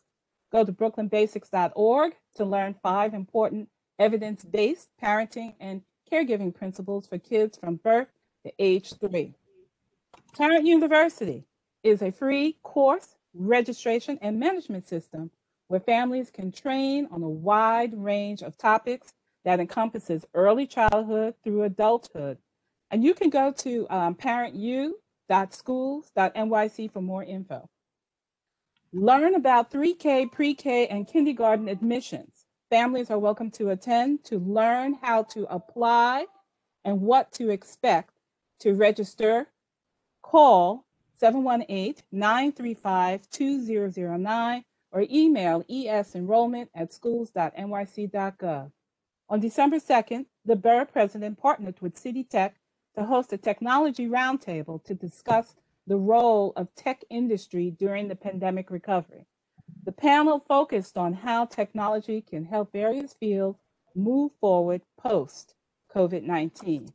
On December 10th, the BP hosted a town hall for hospitality businesses with the Office of Nightlife at the Mayor's Office of Media and Entertainment for 200 plus people. You will learn how to access financial support and navigate issues like inspections and summons hearings. You can go to our YouTube channel, which I will put in the chat. The BP also co-sponsored legislation with Councilmember Rodriguez that would allow permanent residents to vote in municipal elections. The legislation would allow approximately 1 million residents who live and pay taxes here to vote. And then last, the links to some of these announcements will be in the chat along with my contact information for callers. You can reach me for the callers who are on the chat and cannot see, or who are on a call and cannot see the chat. You can reach me at 917-743-5529, or you can go to our website at brooklyn-usa.org. And while you're there, please visit our COVID-19 page for the latest info from reliable sources and learn about any upticks occurring in Brooklyn. Thank you and have a good evening. Thank you, Nan. As always, it's good to see you. We appreciate you having the updates. And I guess to officially state, we saved the best for last. So thank you. Thanks, Lenny. You're welcome. So Ted, thank you for calling on. Mr. Singletary, I missed If I missed could just make an adjustment real quick, let's call the cultural districts. I know we have representatives from the Brooklyn Library. They always participate. And I think we may have a representative from BAM. So in that order, let's see who's representing the Brooklyn Library this evening. Mr. Singletary, with apologies for this being the first time I'm doing this, I actually missed Tika Haraguchi from Comptroller Stringer's office. All right, that's fine. Hey everyone, glad to be here tonight with Community Board 2. I'm Taika Haraguchi with Comptroller Scott Stringer's office. Happy New Year. You know, it's been a bumpy start, but here's hoping for a better year ahead. So just a few quick updates. So firstly, our annual paid summer internship program application is now live. It's for matriculated college students to apply. The deadline is March 5th. All candidates must apply via our website to be considered. The program is 9 weeks from June 7th to August 5th. The interns work 28 hours a week, Monday to Thursday, and I will share that link. Secondly, today, Comptroller Stringer released a plan to make sure that New York City's small businesses get their fair share of the Paycheck Protection Program funding as the PPP program reopened today on January 11th. This program was intended to support small businesses by helping them to retain staff and stem job losses. However, an analysis released by our office found that New York City lagged far behind in its share of eligible businesses that received a PPP loan. So just 12% of the more than 1.1 million employee-based and non-employer businesses in the city received a loan, compared to more sparsely populated and less economically impacted states such as North Dakota, South Dakota, Nebraska, and Iowa, where more than 20% of businesses receive such a loan. So the report also showed notable disparities between boroughs and industries receiving these loans, with nonprofits getting minimal support through the program. So I will be putting our letter of recommendations in the chat as well. And finally, the comptroller also today sent a letter to the mayor urging the city to stop shortchanging nonprofits who are on the front lines of the COVID relief and honor indirect cost rates promised to nonprofits for human services contracts in fiscal year 2021. This indirect cost rate initiative, which helps pay overhead costs and other indirect expenses incurred by nonprofits, was slashed in its first year of implementation after nonprofits had already spent the funding that was promised. The city directed vendors to implement the cost changes while promising to pay for it down the road, but this bait and switch left nonprofits out of pocket and in the red. So I will also be putting that letter in the chat as well. Thank you. Thank you so much. I appreciate the update. And please let the controller know that I know he has a busy schedule. Every now and then he would pay us a visit in person. So remind him that CB2 is waiting for another visit, all right? I will. Thank you. Okay, Mr. Singletary, we have. So can we go on to my friends at the library, or is somebody else we want to call before them? We have several service organizations and several cultural organizations, 3 each. Yeah, I'm holding the service organizations first. I want to go through the normal participants first. So how about I'm just going to make the call. Tracy, the floor is yours. All right, good evening, everyone. There's 2 other people here from the library, so I'll be fast. You can help design Brooklyn Public Library's next library card. We'll be releasing a limited edition library card celebrating Black American culture and history, and it's a partnership with the Brooklyn Borough President Eric Adams and Brooklyn's community boards. It's going to be released as part of our Juneteenth 2021 celebrations. And from January 4th to 31st, artists aged 13 and up are invited to submit designs. The selected design will earn a $2,000 stipend. I'm going to put a link in the chat with more information. We also have grab-and-go services at over 30 locations. Some of them you can pick up holds as well as return items. Others are return-only locations. I'm going to put a link in for the locations. Please check to see what services your location's offering and also double-check their hours and whether they're open before they go. I'm also going to put a link in for the Clinton Hill Facebook page where you can see our virtual programs and videos and register to attend the programs. And now, Kat. Hi, everyone. Great to see everybody here. Good evening, Community Board 2. My name is Kat Savage. I'm the managing librarian at the Annex and soon to be Adams Street Library in Dumbo. Very quickly, just a reminder that the Annex is open at 1 John Street. We have limited hours, Mondays, Wednesdays, Fridays, 10 to 3. We are offering library card service as well as the holds, pickups, and returns that Tracy mentioned, as well as grab and go crafts for soon all ages. And I also want to mention there's a boosted Wi-Fi signal as part of Brooklyn Reach. I'll put the link to that project in the chat. That's available at the Walt Whitman branch and soon over at Clinton Hill as well. And then I wanted to turn it over to my colleague, Rachel. Hi, can everyone hear me? All right. My name is Rachel Tiemann, and I'm representing the Brooklyn Heights branch of the Brooklyn Public Library. As many of you know, we have been serving the Brooklyn Heights community from an interim space at 109 Remsen Street for quite some time. And I'm so sorry, I have a toddler here. We have been serving the community at 109 Remsen Street. However, after the pandemic, it was not safe for us to be able to operate out of that site. So the wonderful news is that there has been a partnership with Brooklyn Public Library and the Brooklyn Historical Society to create the Center for Brooklyn History, which is at 128 Pierpont Street, which is the site where Brooklyn Historical Society was. We are now able to provide lobby service for the Brooklyn Heights community. in the site at 128 Pierpont Street at the Center for Brooklyn History. I'll be putting some links into the chat. Right now, the Center for Brooklyn History is not open at this time. They will be opening later this year, and staff from the Brooklyn Collection at Central Library, our main hub library, will be moving over to the Center for Brooklyn History. We are providing holds pickup as well as book return service at the 128 Pierpont Street in the Center for Brooklyn History from 10 to 4 Monday through Friday. And you can currently place holds to be picked up. Come by, say hello, return your books there, and we're going to be there until the new Brooklyn Heights Library opens, which is slated to happen late summer of this year.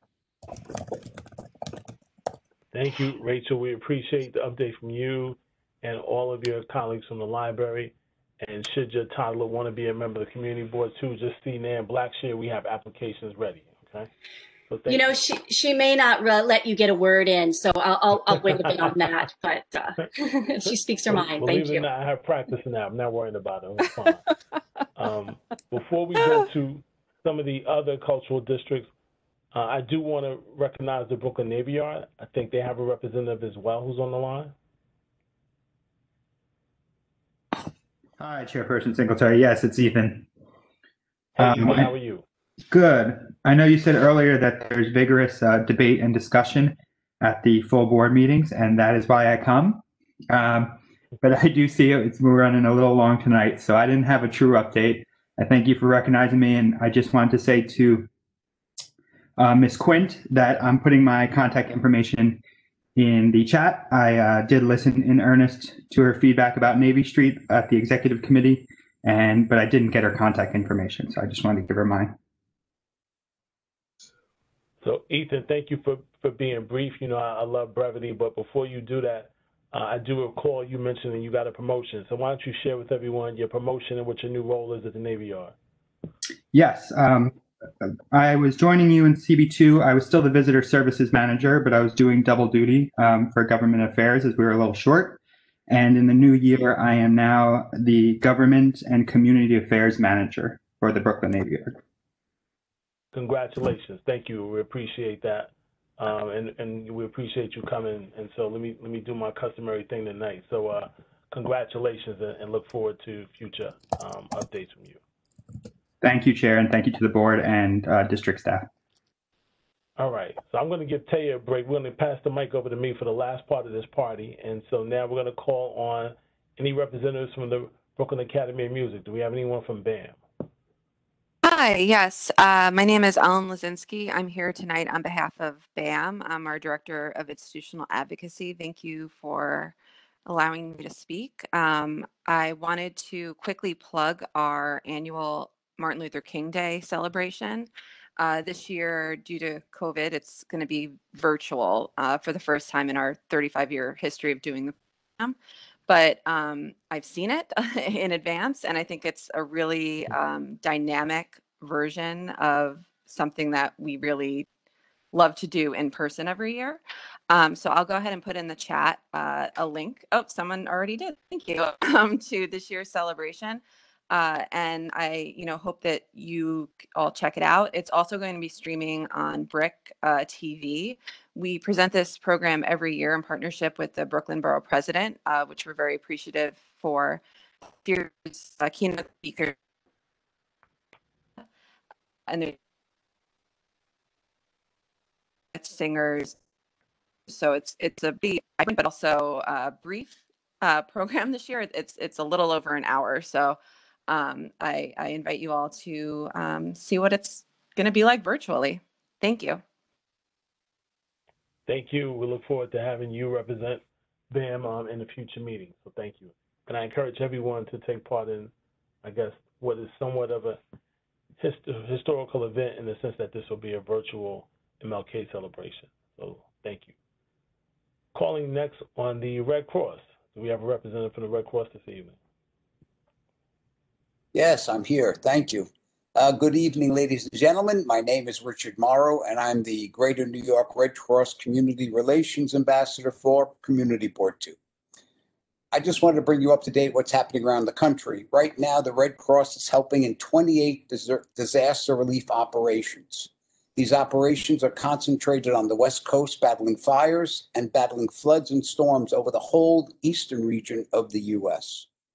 In the last 7 days, in our area, the greater New York area, we provided assistance to 117 adults, 47 children, and participated in 38 disaster responses. During these uncertain times, the Red Cross wants to assure you that we are prepared. Our website, redcross.com, through our free virtual training courses, can help you better prepare yourself for any situation that may come up. We at the Red Cross want to wish you and your families a safe and healthy 2021. And I want to thank you for this opportunity to speak to you all again. Have a wonderful evening. Until next time. Thank you, Richard. Do we have a representative this evening from Impact?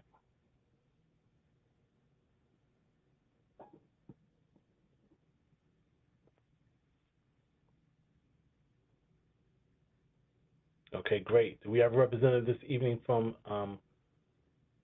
the Creative Outlet? I'm sorry, this is Bernell Greer from Impact Brooklyn. I just heard sort of my name being called, or at least the organization called. Just wanted to let everyone know that we continue to operate and to be able to serve the community at large in terms of with webinars and other information in terms of eviction, as well as helping with small businesses. We are going to have what we call an insider meeting webinar on January 27th. It's going to be around 11:30 in the morning, and we will extend that invitation so that all of you can learn about what we're doing at Impact Brooklyn over these past few months and what we continue to do in the future. So thank you for this opportunity. Thank you for the update. Do we have a representative from I believe it's called the Creative Outlet?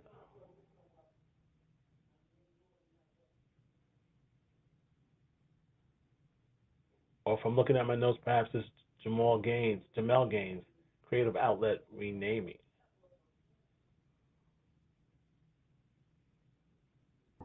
Chair Singletary, we may have lost that representative.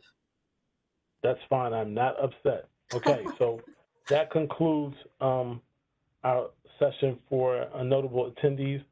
Item 11 on the agenda is open session.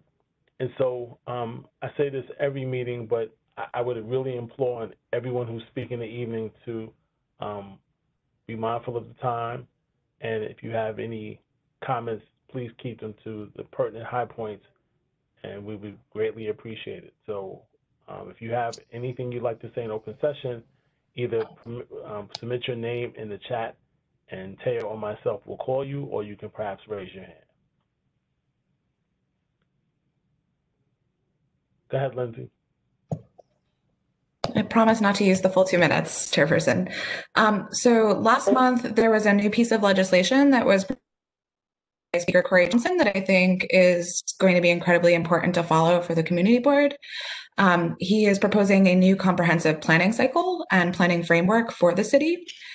This is going to include the community district budget needs statement. It's also accompanied by a report entitled Planning Together. This report highlights how the current planning framework has failed a lot of communities and contributed to some wide-scale inequities in the economy, the housing market, and even health outcomes. It's creating short and long-term goals, and it's a 10-year cycle that, again, is going to incorporate the work that we do every year.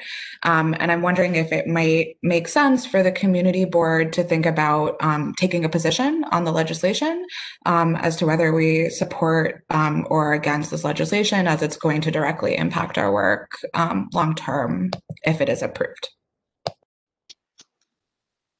Thank you. So I guess the office, if we can, let's try to keep track of that. And if there's a chance to follow up with the board members, that would be great. So I know you all will. So thank you in advance. Julia Cullen Chung. Hi, thank you. I'd like to let local parents know that the application period is open for the International Charter School of New York, where my kids go to school and where I serve on the board. It is a diverse by design public charter school that is opening its lottery that will take place on April 1st. And the school has had a much fewer than normal applications this year, and that may be because of COVID. And it may also be because people don't know that the school is working on a merger with Brooklyn Prospect Charter Schools, which is a very competitive school that people do try very hard to get into, so that there is a pipeline for guaranteed admission into the Brooklyn Prospect middle schools and then subsequently the high schools as well. So I'll put the applications in the chat for anybody who might be interested. Thank you. Thank you. Anyone else doing open session?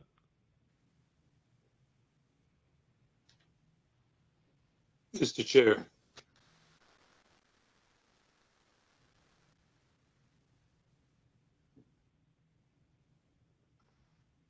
Yes, John. I just wanted to say, Mr. Chair, that the Brooklyn Public Library's efforts to put out the Christmas Carol virtually were a great success. Thank you. Moving on to item number 12, other business. Is there any other business from the board members, from board members?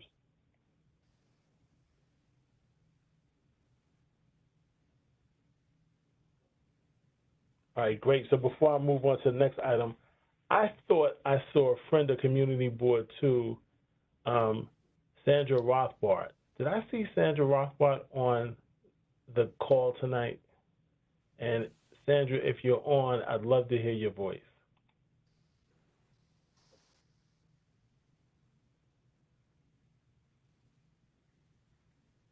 All right, so I'm not crazy. I'm almost positive I saw Sandra, but as many of you remember, she took another job and had to relocate, and so I wasn't sure if she was participating from her new location, which, if I'm not mistaken, I believe is Australia, if I'm not sure, but in any case, Holland.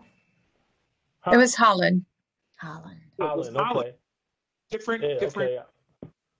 But in any case, hopefully she sleeps. So I'm glad to at least see her face momentarily. And so if anyone keeps in contact with her, tell her we said hello. And now I'm on to item number 13, motion to adjourn. So moved. I don't think I need any discussion on the motion. So good night. Thank you, everyone, for participating, and have a great 2021. Look forward to seeing you in February.